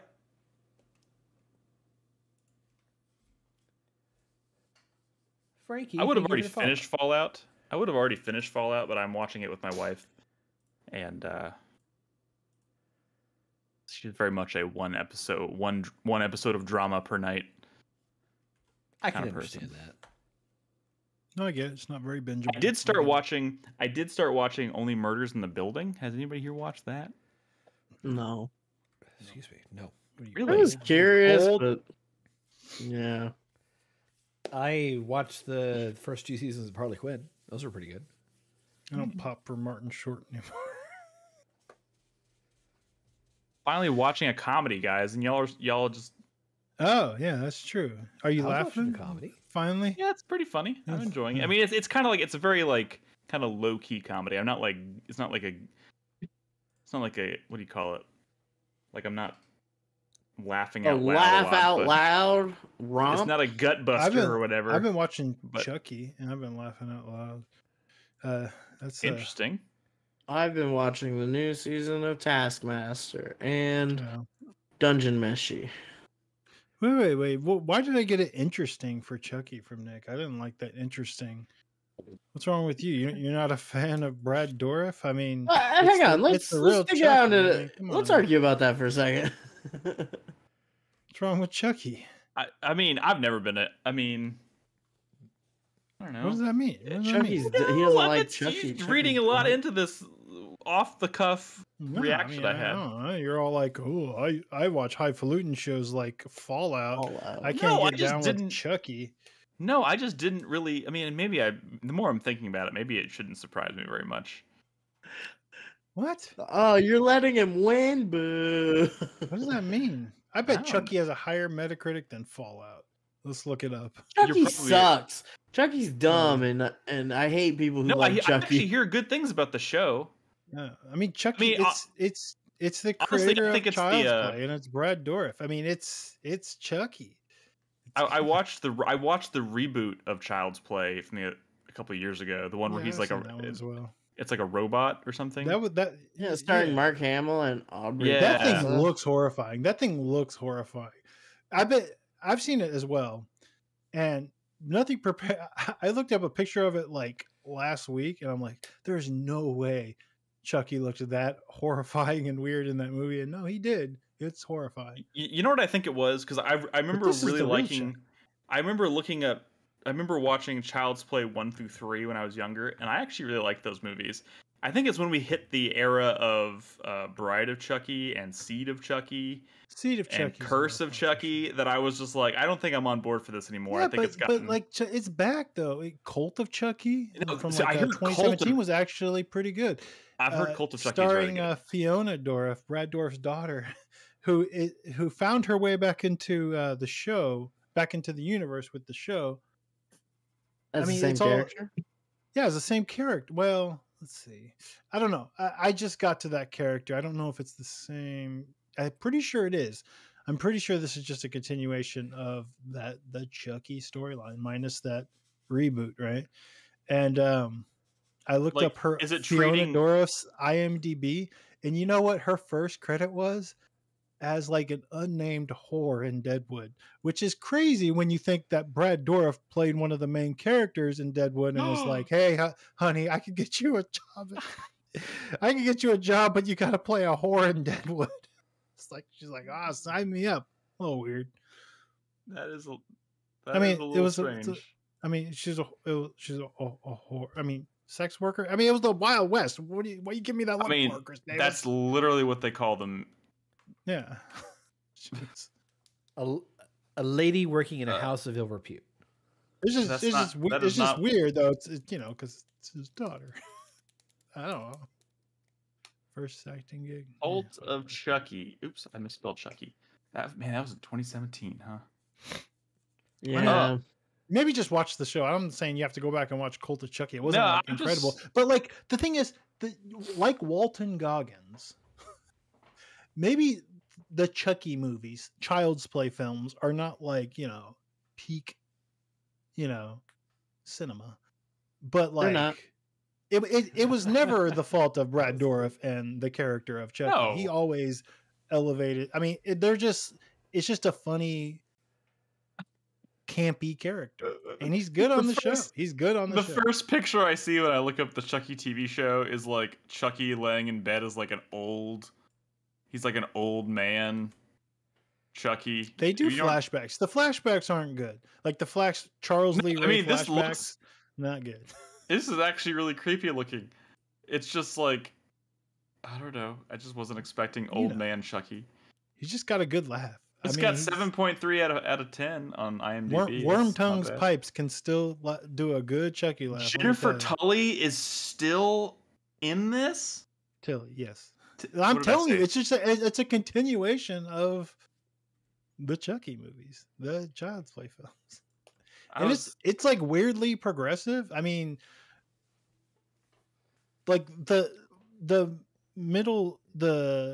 main character is a gay middle schooler who has like a crush that he has like that like I mean I don't see this very often, but it's like, well, he's like fawning over this just a middle school guy.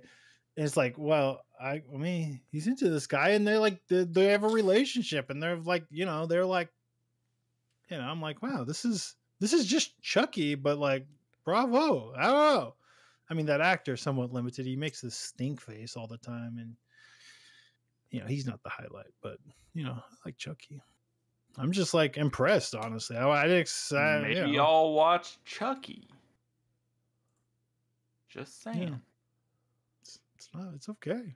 I just want you to be proud of me. I'm watching something that would be considered a comedy, okay? I'm watching a comedy. It's little baby steps. Up comedy. I brought up Chucky after you said comedy because that's another one I laugh at a lot. Okay, I am making note of it. Maybe I will watch it. I was just like, I'm trying to make an effort to watch something that's not like super depressing. So are you going to watch Hundreds of Beavers? I honestly have been seeing people talk about that a lot in our Discord, and I know nothing about it, so I can't really answer that question. It is a but comedy. I mean, don't get me wrong. I'm not sitting here saying I am now going to watch all comedies. Okay, that's not what's happening here. But what about a little Curb Your Enthusiasm? I mean, everybody loves. I can't watch. Conversation about Curb Your Enthusiasm before, like you refused to watch it. No, I didn't say I refuse. I mean, I just know it's not for me. Oh man, not for me. Okay, what the fuck does that mean? Like Balatro? It means fuck you, Brad. That's what it means. Not for you. Jesus. It's for everyone. It's like the ultimate everyman. What are you talking about?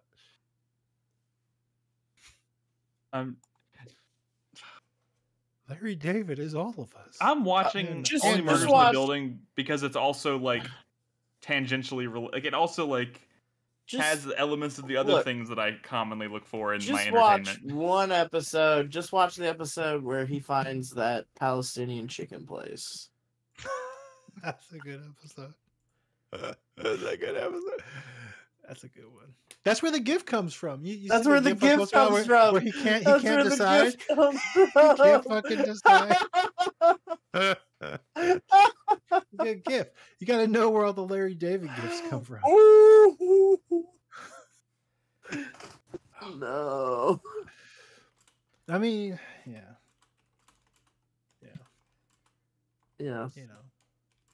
Sure, man. That shit put JB Smoove on the map. He's like at everything now. It's important. Yeah, it's important.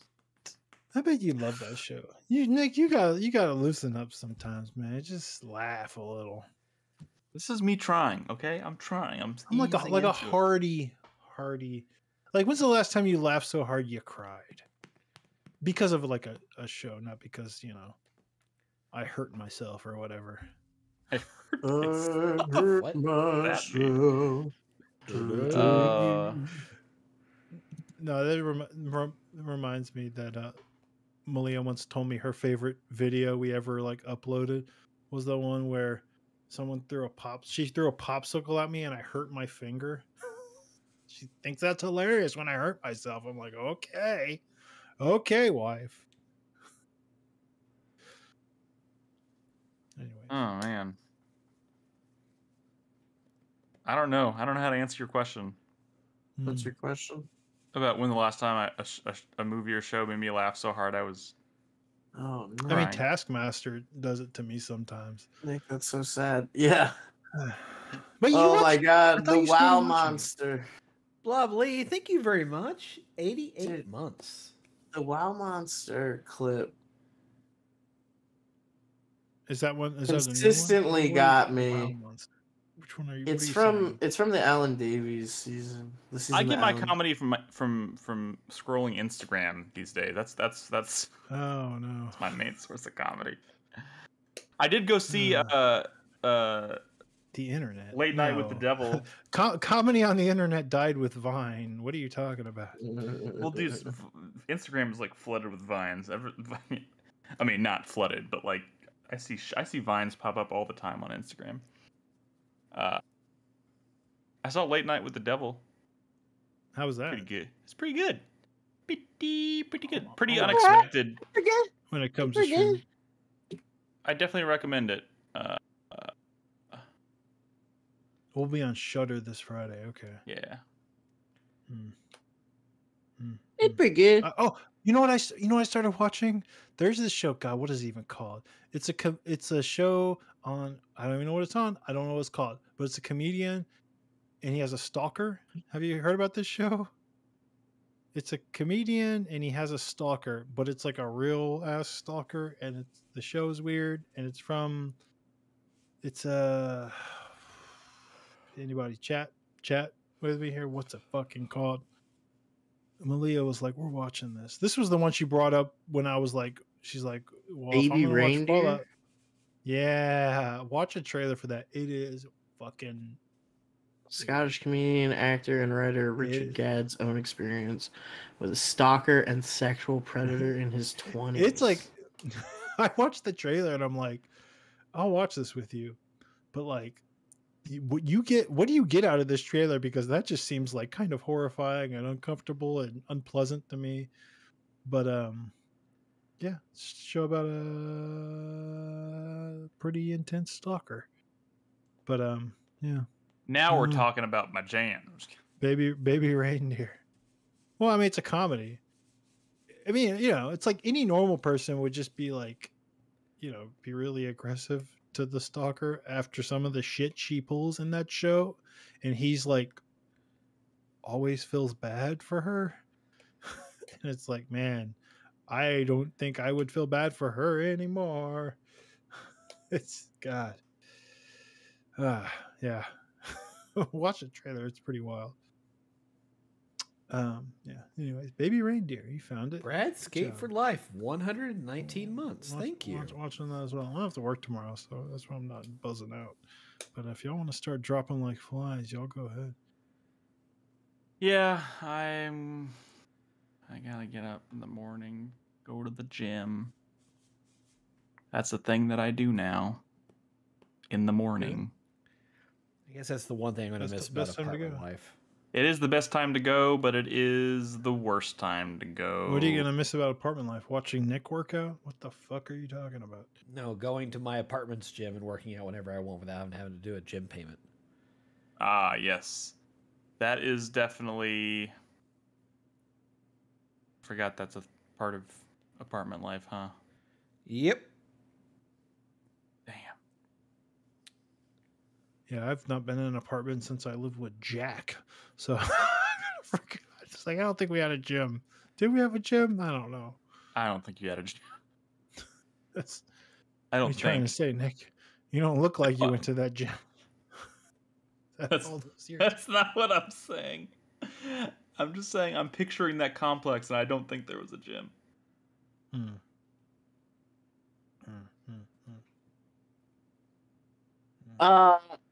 I posted the clip I was talking about in the TV channel, Brad. You watch it. It's funny.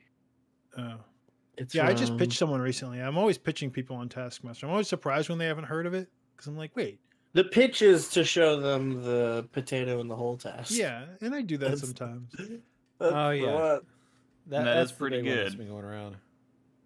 The one I did. I literally did. I think I did that one. And the second one I did. I just like this one. I don't know what season was it. Oh my God. When they have to put the sand in the shopping cart, but then what's his face is told to sabotage. Yeah, and they just think he's the biggest idiot in the world because that's like the first so that's a really good season. Oh my God, the season with fucking what's his name, Sam. It's not the current season. It was the last season. Nick did it. The last season, Mae Martin? No, not Mae. No, the one after that. The one with Lucy Beaumont and what's his name? Sam Campbell and Julian Clary. Yeah. That's right. Weird guy. Like that guy. Like that guy. Cobalt. All right. Good night, everybody. Yep. Good night. Cut the feed. Y'all have a good one. Tom, say goodbye. Oh, don't show that. Say goodbye. Say goodbye, boy. Tom. Tom, up here. Hey. Dumbass. Don't look at me. Look at the camera. There we go. Yeah. Say goodbye. Okay, fine. Be that way. All right. You all have a good night.